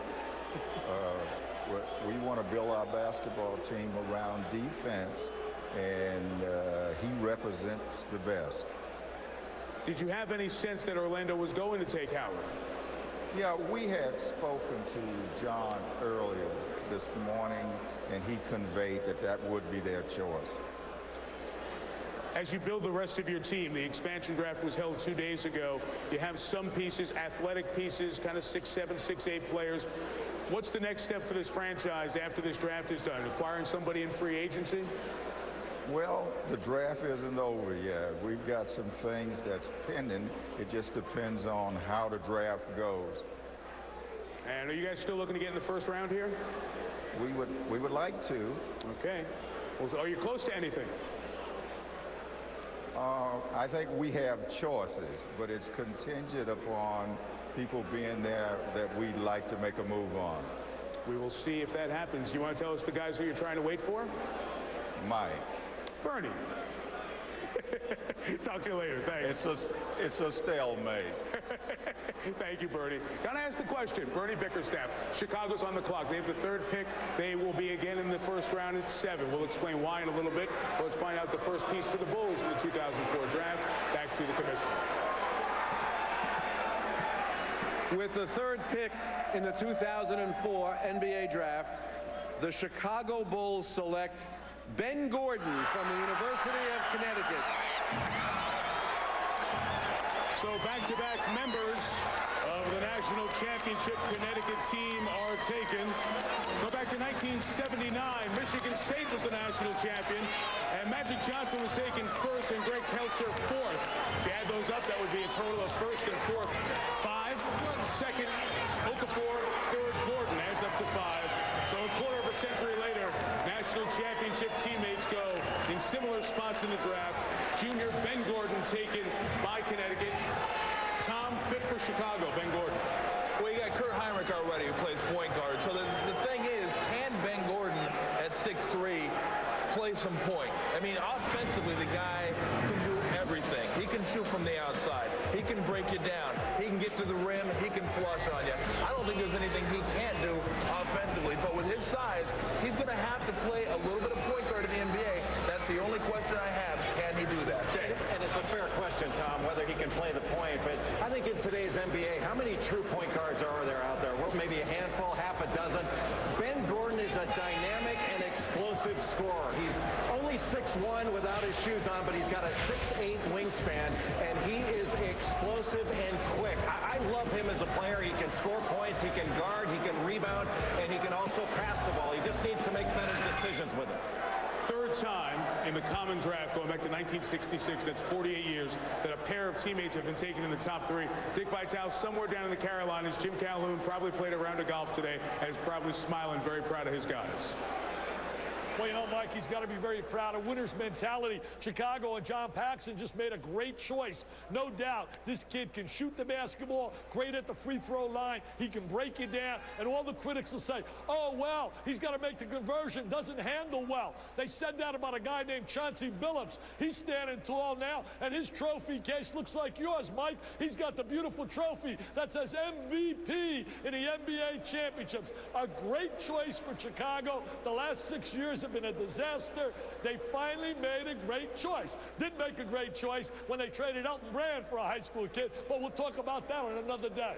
In the last decade, the University of Connecticut's had 6 top 10 picks. Ben Gordon's the 6th. He's with Stewart. Thanks a lot, Mike. Ben, there are a lot of guards out there that could have been selected. Why do you think the Bulls chose you at number 3? I believe I'm just, the most versatile guard. As far as my size, strength, my shooting ability, my playmaking skills, I think I was the best guard available. Last year when the U.S. national team was practicing in Manhattan, you went to just watch. Why? Yeah, I'm a student of the game, so why not, if you have the opportunity to go watch the best basketball players in the world and just try and pick up things that you can learn, So it was a great learning experience for me, and I learned a lot. This guy's nickname, Mike, is Gentle Ben. Do not be fooled. My man has got a sick, deadly jump shot. 2 juniors who come out of Connecticut go 2-3 in the draft. The Clippers are on the clock. We'll find out what they do. And then some interest at the 5 spot as we continue with the 2004 NBA draft with a big Connecticut field. I'm Mecca Okafor. And I'm Ben Gordon. And you're watching the NBA draft on ESPN. Come on, where are you allowed? See what a degree does. I never went to class, man.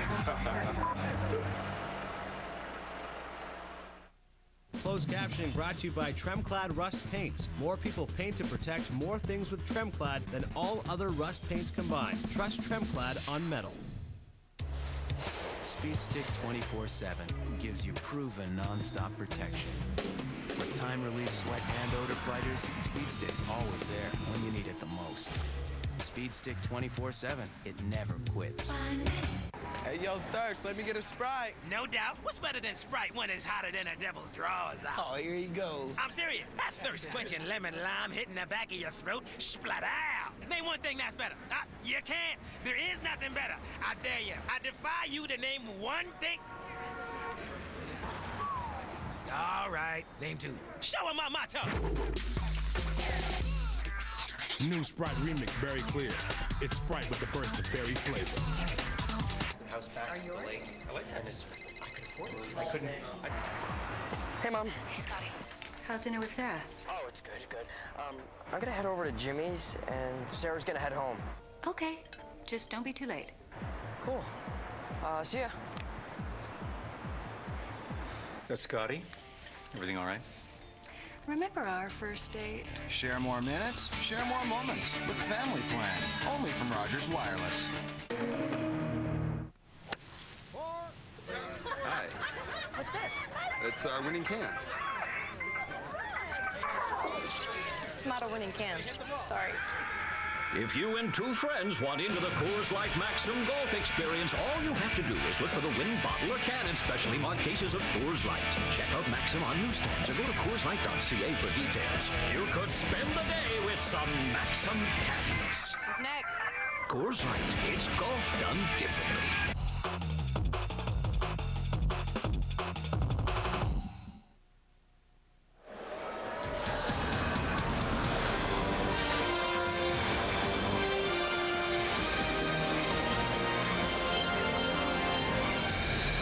The commissioner. With the 4th pick in the 2004 NBA draft, the Los Angeles Clippers select Sean Livingston from Peoria Central High School. So we've had 2 Connecticut players and 2 high school players taken in the first 4 picks of this draft. Sean Livingston, 6'7", was going to go to Duke if he didn't make the jump to the NBA. Here's a kid who played with the high school kids when he was in 4th grade. Next year, he'll be a couple of months removed from high school, playing with the guys in the NBA. Not ready to play right now. Livingston is 6'7", an absolute magician with the basketball, a creative handler and passer. And boy, Mike, is he long. He's got a 6'11" wingspan. I think he's going to be an outstanding player. Needs to improve his shot, though. Not a good shooter. Andy Katz covers college basketball for us all year round. Has been watching the high school beat leading up to this draft. Andy, your thoughts on these 2 high school players going in the top 4 with Livingston here? Well, first of all, Mike, unlike Dwight Howard, who had really basically decided last July that he was going to enter the NBA draft, Sean Livingston waited down to the final couple of weeks. He did not sign with an agent until the last couple of weeks. In fact, he was so committed to this process, he drove up from Peoria, Illinois, up to Chicago to Hoops the Gym to work out every weekend with Tim Grover because he still was holding out hope that he might go to Duke. His grandfather wanted him to go to Duke.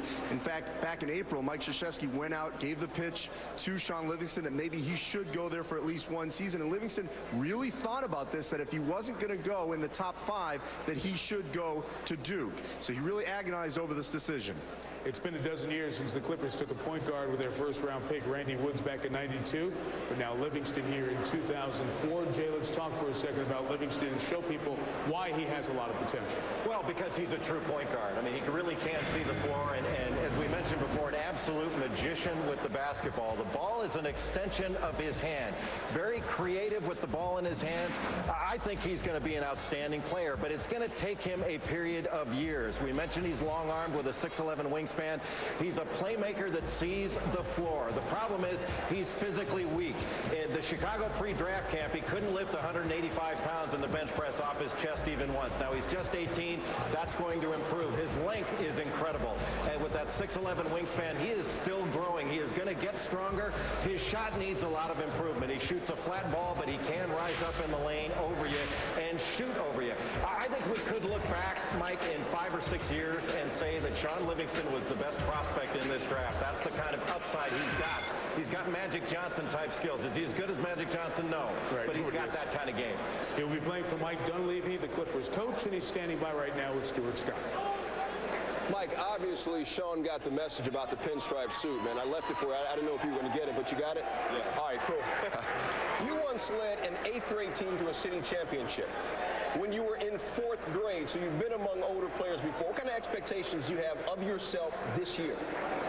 I look to make a contribution sooner than later. You know what I mean? It's, you know, I'm looking to take a positive momentum, winning attitude, high skill level, and just, you know, a tough work ethic into the Los Angeles Clippers. Now you're 6'7", you're about $1 maybe 190, maybe with all the clothes on. Jay just said you got to get stronger. How do you get stronger quickly?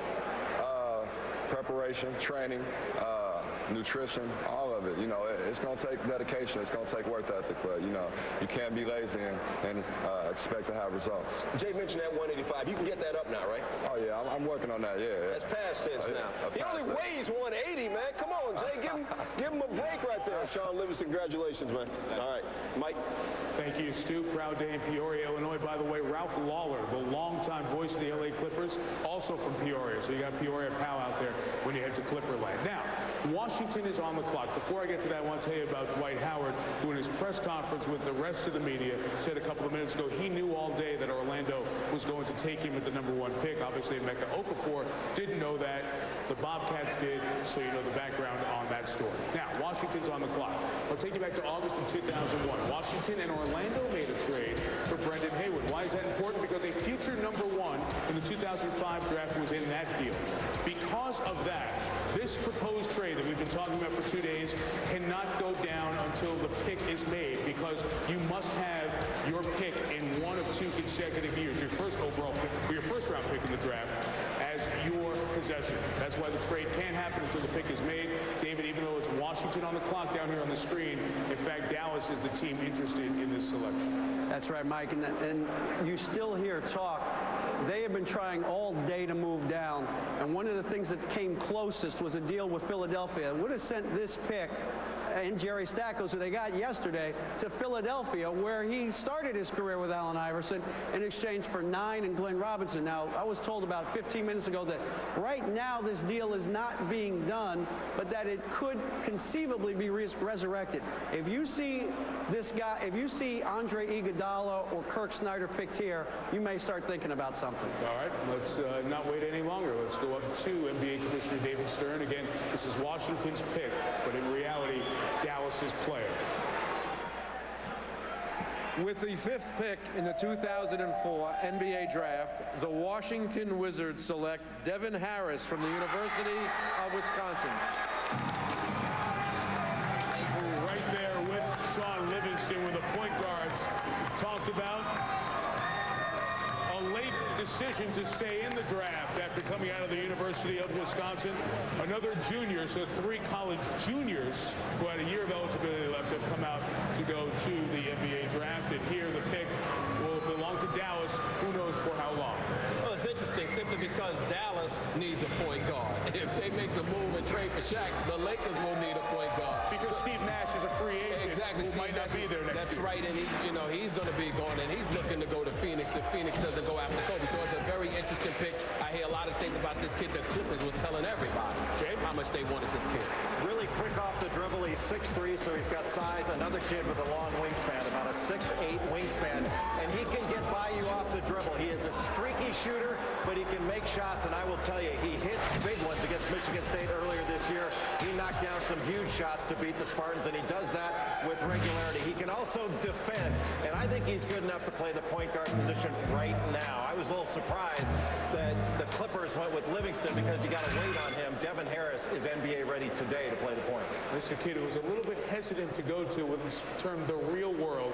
Devin Harris, maybe you read the story in ESPN, the magazine. It was like a Three's Company deal. 2 female friends who were girlfriends, not one word, but 2 words. Female friends as his roommates.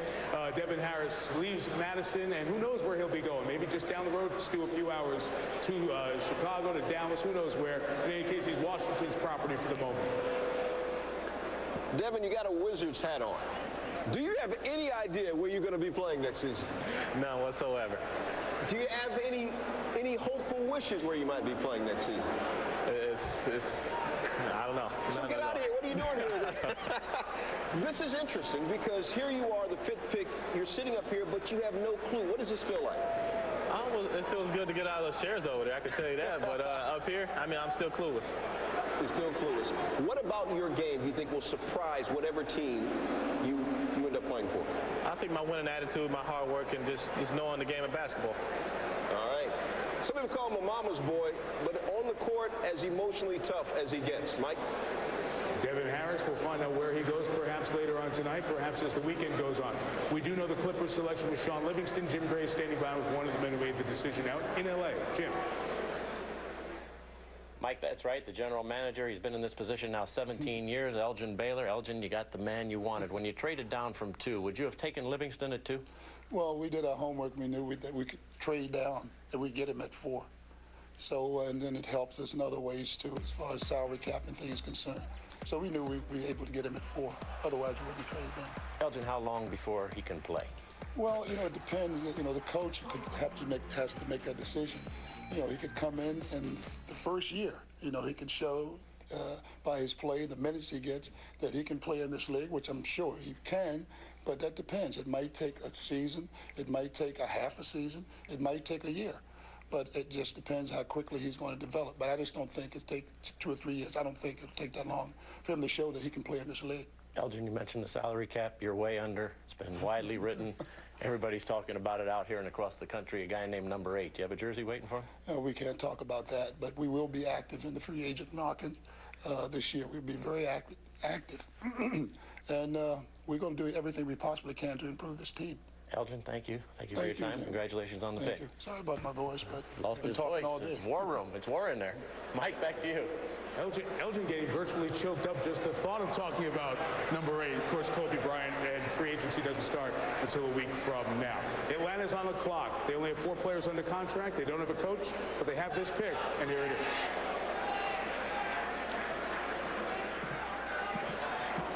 With the 6th pick in the 2004 NBA draft, the Atlanta Hawks select Josh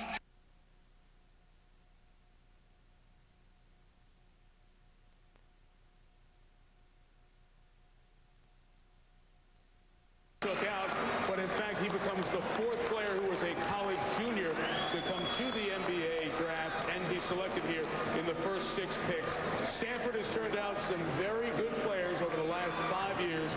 5th time a Stanford player has been taken in the first round. That's a big hat to cover up that afro that takes 10 minutes to comb out perfectly to be ready to play. But Josh Childress selected by the Atlanta Hawks. Dick Vitale, your thoughts on the former Stanford star? I'll tell you, played in a team concept when he was down at Stanford and certainly showed that he could shoot the 3 as well. He shot 43% from the trifecta. He missed 9 games. I think they're going to love him in Atlanta. Runs the court exceptionally well, and what a wingspan he has. Defends, very athletic, and like most players, he's going to have to get physically a lot stronger. But I think he's a great choice. I really like him. I like his upside, and I like his future. This kid is a quality young man as well. They'll have no problem with him off the court. He'll be a real guy that will contribute to the area, and there's no doubt he can play. Excellent transition player, and he can make the trifecta. Another one from Lakewood, California. Southern California City has turned out some very good players, like the O'Bannon brothers, like Jason Capono, like me? Tom Tolbert.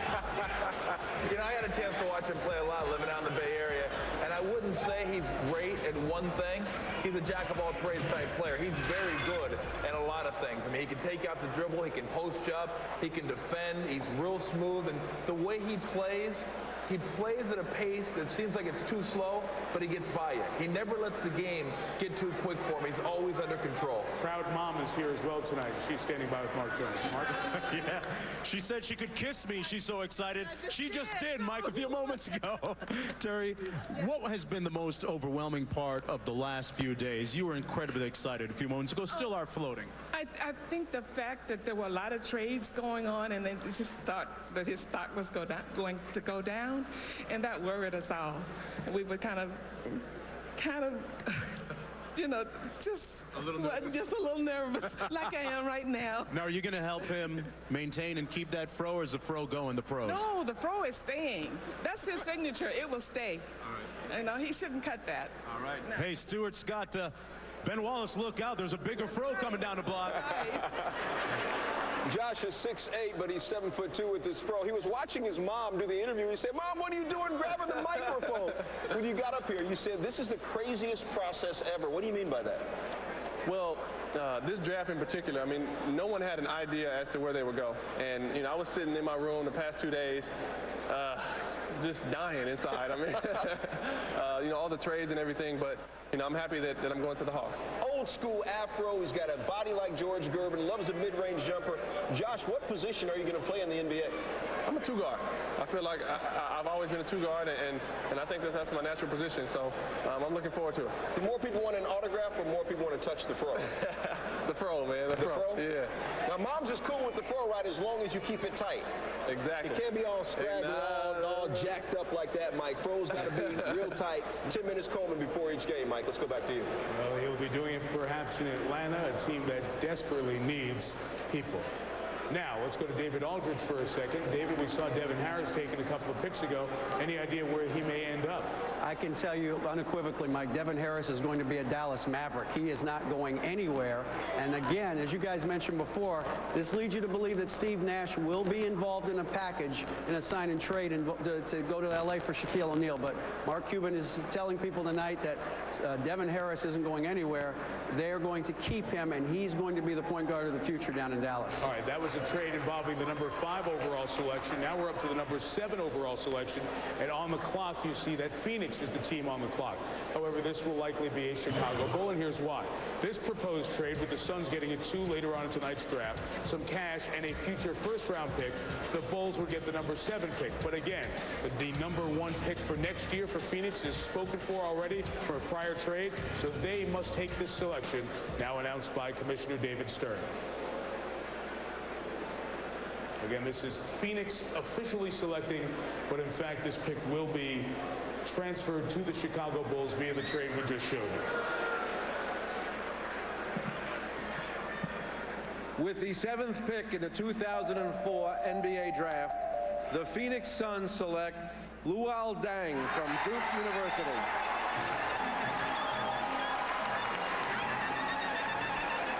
Another Duke player. The 19-year-old freshman from Duke, Manute Bol, also from the Dinka tribe. Manute Bol going back and teaching and showing and taking a caring for teaching the game of basketball. Luol Deng, a product of that, selected here by the Suns, technically property of the Chicago Bulls once the trade paperwork goes through. He's versatile. He knows how to play. He's long enough that he can overcome a lack of athleticism. He's a decent athlete, but not a great athlete. But with his length, he can stay on the floor, and he's quick enough to get by people, but he doesn't have blow-by ability. He is not one of the best Duke players to come in the draft, but now a dozen Duke players have been taken in the history of the lottery era, more than any other school. And Dick Vitale, you get a chance to see Duke a lot and Luol Deng a lot. Well, you know, the bottom line is what a great combination they're going to have in Chicago when you add Gordon and Deng. As Jay said and said so well, the bottom line is he's not a great athlete. He's a basketball player, multi-purpose, can play many positions, great attitude. Again, one of those kids you want in your program because he'll come to practice every day. He will not hurt you in any way. And the bottom line is he's going to get better and better shooting the basketball. He's got to improve his perimeter game and making shots from the perimeter. That will come with experience. Remember, he only had 1 year on a collegiate level. He's a kid, again, I really believe has a terrific upside. I really salute right now Paxson. I give him an A, baby. I give him an A right now, getting Gordon and Deng, 2 quality guys. And remember, they hit a home run last year as well, getting Kirk Heinrich, who proved he can play. So things are starting to look up in the Windy City. Luol Deng selected there as the Toronto Raptors wait to pick next. Let's go visit with the former Dookie, and he's standing by with Stuart Scott.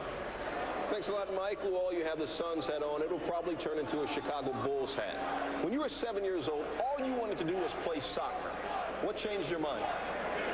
I mean, just the opportunity, the love of the game just grew in me. And I mean, I started to grow, so basketball was what I wanted to do. It's just the love of the game. After a bad offensive game at Duke, which you didn't have many, you would stay in the gym till midnight shooting extra baskets. What are you going to do in the NBA after a bad game? I mean, everything is going to be the same. You gotta keep working hard is what got me here, and that's what I got to keep doing. I'm still a little mad at you for what you did in North Carolina last year a couple of times. I'll get over it, but I'm a little mad. Mike, this guy played every position but point guard at Duke. Very versatile, Mike. Be a good time to point out, Stu, that Duke leads North Carolina in selections in the lottery era, 12-8. Toronto on the clock will continue. 2004 NBA Draft opening round from New York after this. What's up, everybody? I'm Jameer Nelson. I can't really see the camera. Say that again. ESPN. Great. This program on The Score brought to you by Hyundai. When you can get everything you want in a car and Canada's best warranty, you win. Check it out. My accent has no problem handling all my stuff. And with Canada's best warranty, I've got no worries. With Elantra, we get the best of both worlds. European styling and Canada's best warranty. My Sonata was just ranked highest in initial quality. No wonder Hyundai can back it with the best warranty in the country. Canada's best warranty and incredible deals. Right now at Hyundai. This summer, they may be deep undercover. You sure this is gonna work? Just trust me. But there's some things they can't hide. White chicks. Mama! You want some of this? 因为在 NBA 每一个球员都不会放松自己，每一个球员每一分钟每一秒都在用自己100%的力量去争取自己的机会。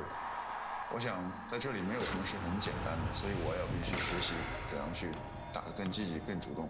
只有这样，我可以在这里找到自己属于自己的一片天地。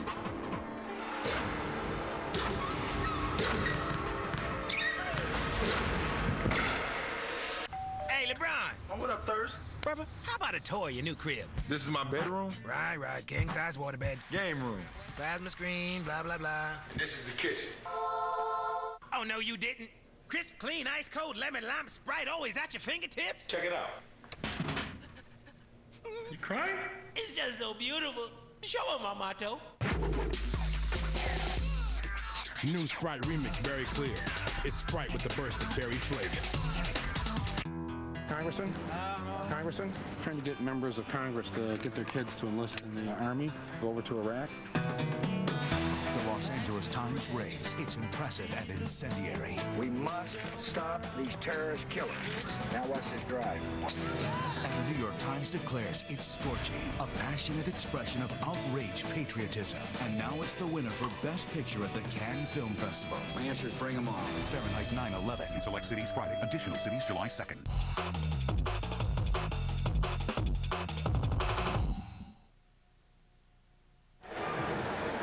Raptors now on the clock. Team with Vince Carter, last year's number 4 overall pick, all-rookie performer Chris Bosh. No head coach, but this selection. With the 8th pick in the 2004 NBA Draft, the Toronto Raptors select Rafael Araujo.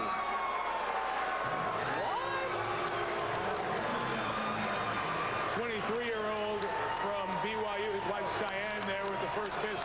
Jay, are you surprised that this center at 6'11", 280 went this early? Yeah, I am surprised because he doesn't have a lot of leaping ability. He's not a great athlete. He doesn't have a great back-to-the-basket game, but he's big, strong, and physical. He can play right away, and he's a very good passer, but you could have gotten him later. You didn't need to take him here. Here's Mark Jones with his wife. Mark? I'm with Cheyenne, little baby here as well, and you think back to all those mornings you rebounded for him at 6 a.m. Was there ever a point where you thought, boy, you guys are going to make it past this point? No, we were always just in the moment. It was like get through AWC, junior college, get through BYU. It was hard to even imagine this point. It was just have a good year at this time in this moment here, and now we're here and we're enjoying this moment. There with your 2-month-old baby. What about your husband's humility? I mean, at one point in junior college, cleaning toilets is one of his jobs, and going to the gym right after and working out.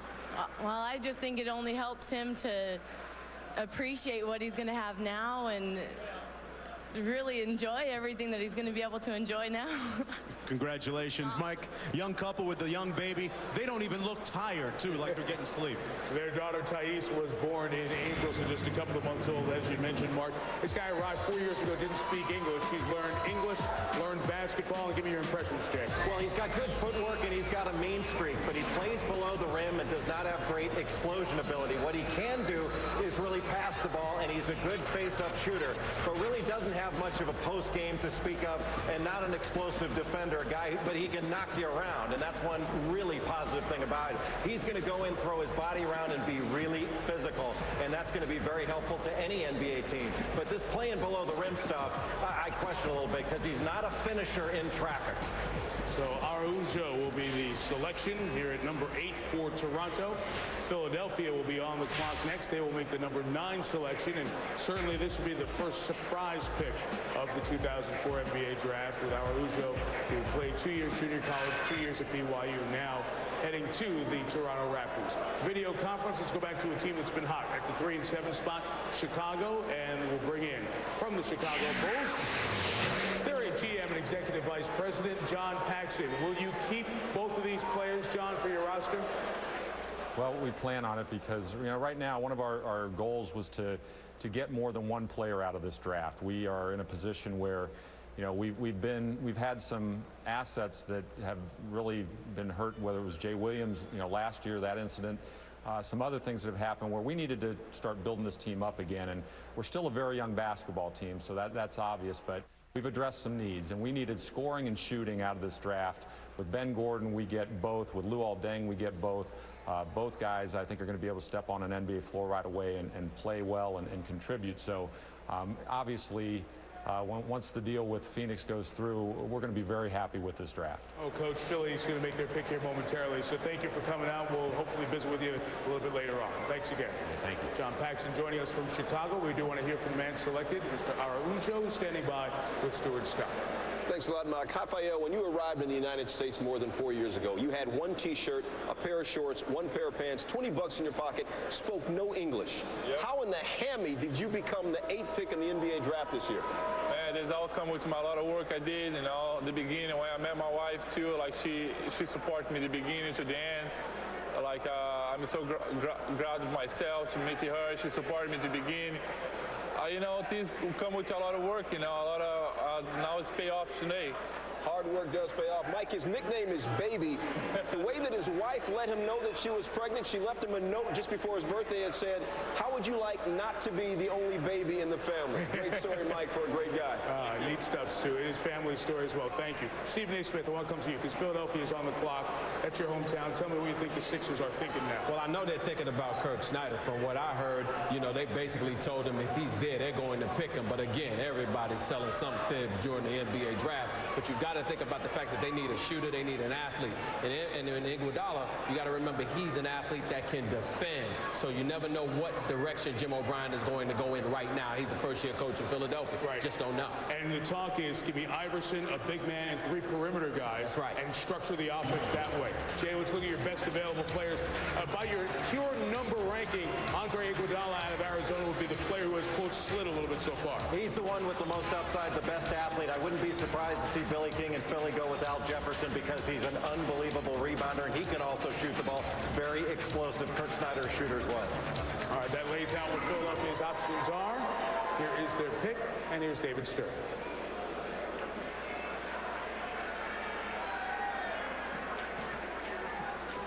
With the 9th pick in the 2004 NBA draft, the Philadelphia 76ers select Andre Iguodala from the University of Arizona. Oh, the first 9 picks, 6 have been underclassmen. Andre Iguodala, another Arizona product to go in the first round. It's turned out so much good talent here over the last few years. Just a freak of an athlete, Mike. He can really run the floor. He's got a 6'11" wingspan. In high school, he high jumped over 6'10". He reminds you a little bit of Scottie Pippen with his skill set, except he's not as good of a shooter. He's going to have to improve that jump shot. He shoots it with ease, but he does not have a very consistent jumper.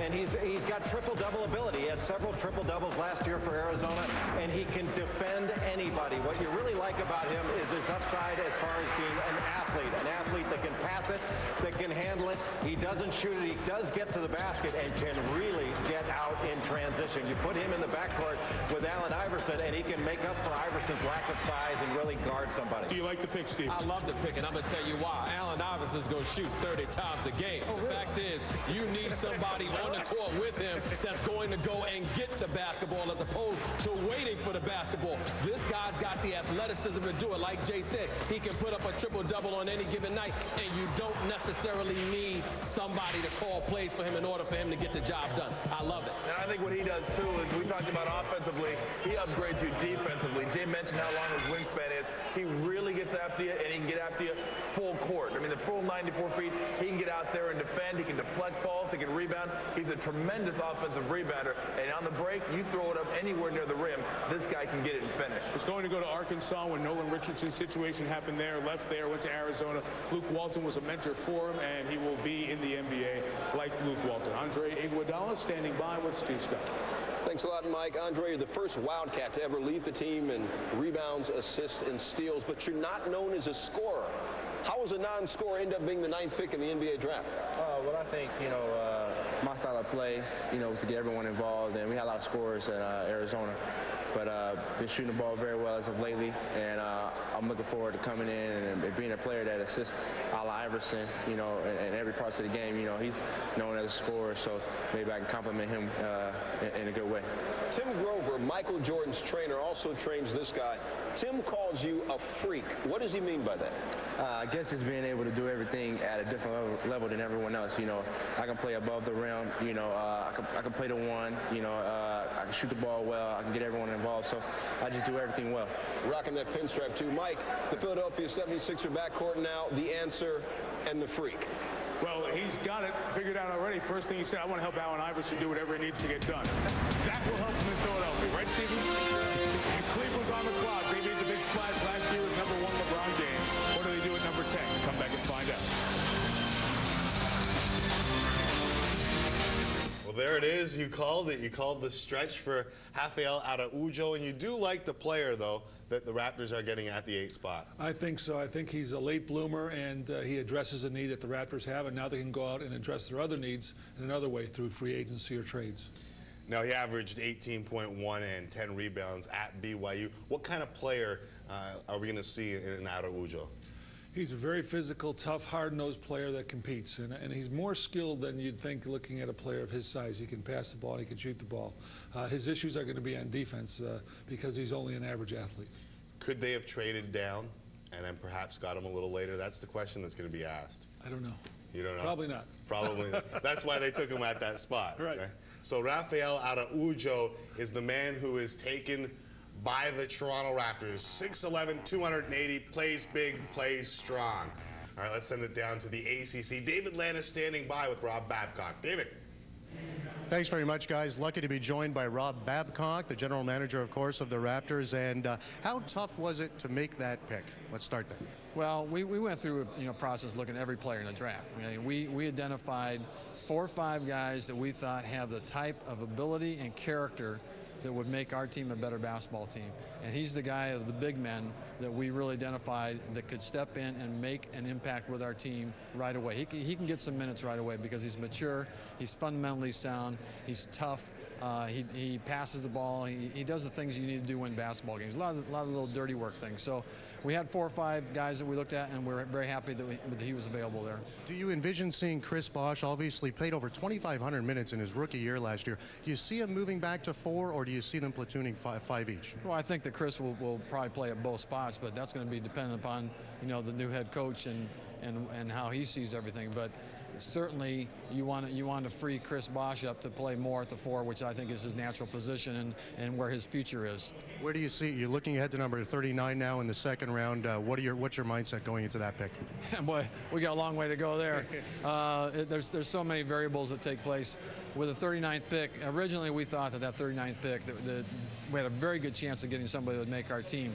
But with the exodus of players that left the draft after declaring, that dropped the depth of that significantly. So now I think we'll be lucky if we can get someone that makes our team this year. We may look at try and find somebody that has a chance to develop maybe in Europe for 1 or 2 years, and somebody that we might be able to get in the future. So that's a wait and see type thing. We'll have to get back in there and see that. All right, I wish you luck. Thanks for taking the time. Thank you. Okay, Rob Babcock, general manager of the Toronto Raptors. Back to you guys. Thanks a lot, David. And if you're surprised by that pick, you shouldn't be. Glenn Grunwald called it in our preview show. Rafael Araujo is now a member of the Toronto Raptors. Let's get it back to New York, where Cleveland is now on the clock.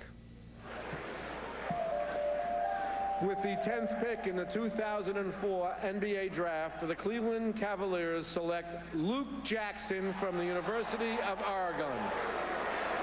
Luke Jackson not here in New York, but a top 10 selection. Dick Vitale. Luke Jackson part of a great run of players at Oregon the last couple of years. Mike, excellent choice. He's got great range as a shooter. He can flat out shoot the trifecta. He shot 43% from the perimeter. I talked to Lute Olson, I remember early during the basketball season, and he raved about Luke Jackson. I love his game. He really can get free for a shot, and he makes shots. And today, you got to find people that can shoot the basketball. You see, for example, as you watch him taking the ball to the goal here, what happened with Rip Hamilton with the Pistons, a guy that can make shots. I love guys that can score and make shots. He can flat out shoot the basketball, and he can pass it as well. He has a lot of moves around the bucket. I think he's a great choice to blend in with LeBron James's creativity and great passing ability. You know, my guy Stephen A. Smith made a great statement early in the draft when he said that he thought that Charlotte would have been a better place for certainly Howard as an expansion team. However, I disagree with my guy Stephen A. about Iguodala. Couldn't dominate on a collegiate level. I love his athleticism, but he averaged 12 points a game in a fast-paced game with Arizona. Shows you the thinness of this draft when a guy's a lottery selection and he can't dominate in college. I think Luke Jackson would have been a better running mate in Philadelphia with the penetration of Mr. Iverson because he can flat out make shots, Stephen. Let me break it down to you, Dickie V, and I love you, but let me tell you something. When Larry Brown was in Philadelphia, one of the things that he said is that you need athletes to put around Allen Iverson. You don't need standout shooters out there. You don't need people that want the ball and want to take people.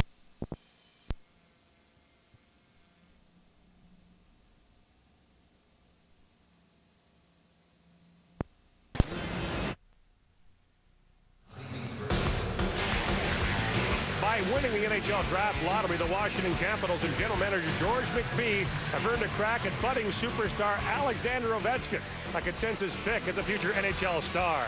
McPhee and the Caps have a date at the top with Ovechkin. Beyond that, lots of intrigue. More coming on that next. Live from Raleigh, North Carolina, TSN and ESPN2 proudly present the 2004 National Hockey League Entry Draft. This is where champions are built and where reputations are made and broken. Doug Wilson, once a first-round pick, now a GM, along with Mike Keenan, Bob Gainey, and others.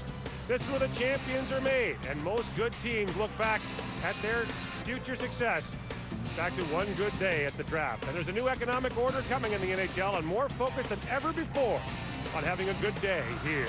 Hi, everybody. Welcome to viewers in Canada on TSN and across the United States on ESPN2. I'm Gord Miller, along with TSN hockey analyst Pierre Maguire and our first-round pick, former NHL GM Brian Burke. We'll get to the guys on Alexander Ovechkin in a moment, but first of all, lots of intrigue on the floor. For the latest on that, here's TSN's Bob McKenzie. Well, that's right, Gord. There is lots of trade talk, some of it involving established names. We're hearing the name Vinny Prospel from the Mighty Ducks of Anaheim, perhaps maybe going back to the Tampa Bay Lightning. Peter Sikora from the Ducks, another guy that could be on the move. And lots of Patrick Lalime trade rumors with the Ottawa Senators, perhaps clearing the way for Dominic Hasek, who is expected to be a Senator early in July. As for the draft itself, very interesting. If the thing proceeds as we think it will, with Alexander Ovechkin going number 1, Evgeny Malkin going number 2, and Cam Barker going number 3 to the Chicago Blackhawks, there's a very good chance that the number 4 pick with the Columbus Blue Jackets will be flip-flopped to the hometown Carolina Hurricanes. Will try to create a buzz here at the RBC Center. With more on the draft, here's Dave Strader. All right, Bob, thanks very much. George, in a year where the number 1 has been clear in most people's mind for the last couple of years, how many teams made serious offers for your number 1 pick? Well, we had about 15 teams inquire, and 3 were pretty serious and made some real healthy offers, but we like what we think we can acquire here. Any serious offers as recently as this morning? No, I had 1 team call again this morning and said, we made our mind up, we're going to make the pick. All right, George. Thank you, Dave. Thanks. Gord?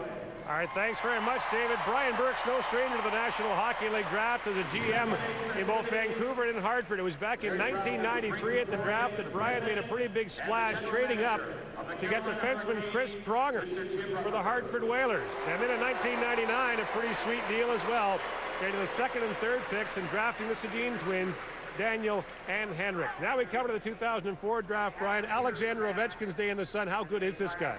This kid can't miss. He's going to be an outstanding player in the National Hockey League right away. He's got size, he can pass the puck, and he can finish. He's a really rare combination of all of those things. He's going to be a stud. Ryan, I go back to 1990. I was involved in the process of drafting Jaromir Jagr, who was absolutely tremendous, obviously, early on in his career. Then Marcus Naslund in 1991. I was part of that process as well. I think Marcus Naslund is probably the best European-born captain in the National Hockey League right now.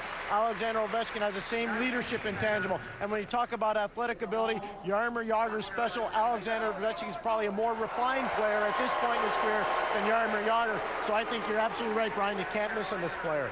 He's as good a prospect as I've seen since Jaromir Jagr came into this league. It's a raucous gathering here in Raleigh, a near-capacity crowd to take it in. Alexander Ovechkin has been waiting for this day for a long time. His moment is at hand. How do you protect your car from damaging UV rays? Try Armor.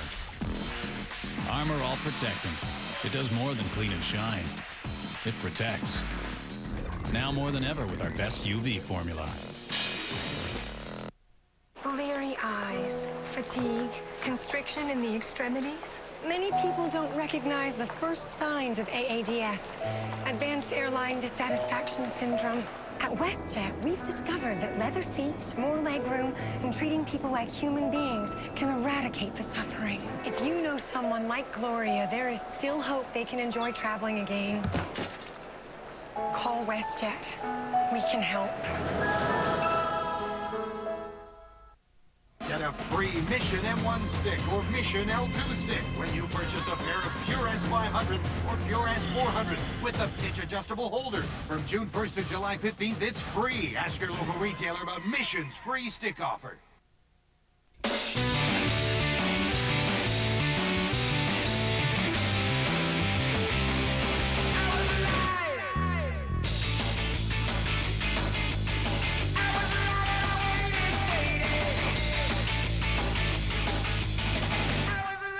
This is letting your friends in on the fun right now. This summer, get unlimited talk, text, and picture messaging. Plus, get color flip phones starting from just $79.99. Only from Rogers Wireless. Check it out. My accent has no problem handling all my stuff. And with Canada's best warranty, I've got no worries. With Elantra, we get the best of both worlds. European styling and Canada's best warranty. My Sonata was just ranked highest in initial quality. No wonder Hyundai can back it with the best warranty in the country. Canada's best warranty and incredible deals. Right now at Hyundai. The 2004 NHL Entry Draft on TSN is brought to you in part by Armor All Protectant, our best ever protection against damaging UV rays. By WestJet, it's nicer up here. And by Mission Hockey. 388% more pros now choose Mission as their brand. Make the switch to Mission before July 15th and get a free composite stick. What you played for, it's what you dreamed about, what you hoped for. Dallas Stars selecting the Kamloops Blazers, Jerome Iginla. Brought back in by Iginla. Shot, score! What a shot! Jerome Iginla has done it again! This is why Jerome Iginla is the best. Colorado Avalanche are proud to select Robin Regier. Regier scores!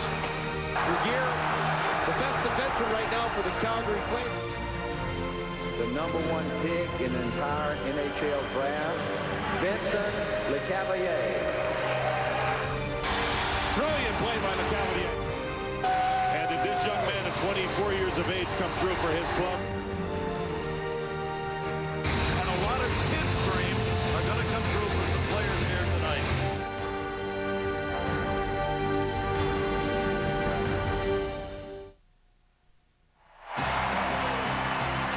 back to the National Hockey League draft as we are moments away from the first selection in 2004, which belonged to the Washington Capitals, who won the draft lottery. There's GM George McPhee, who has championship dreams. Back in 1998, his team got all the way to the Stanley Cup final. Brian Burke, there's a new economic order coming in the NHL. How more important is it now to be good at the draft than it was in the past? I think it's critical. You've only got 3 ways to get players. You got to draft them, you got to trade for them, or you got to sign them as free agents. I think there's going to be an increased emphasis on the amateur draft. It's always been important. Now it's going to become vital if you want to be competitive. And every championship team can look back to a good day at the draft as the reason it was able to lift the Stanley Cup, and that includes the Tampa Bay Lightning. So a wait on Washington and the intrigue that will follow. Lots of talk about trades. We'll have more on that coming up. But before Washington makes the first-round pick, here's the commissioner of the National Hockey League, Gary Bettman.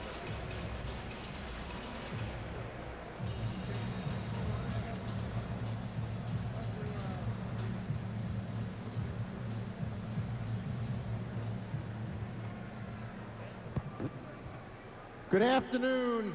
Welcome to RBC Center and the 2004 National Hockey League entry draft. I want to express the appreciation of the entire NHL family to the fans of the Carolina Hurricanes and to the people in the Triangle for making us feel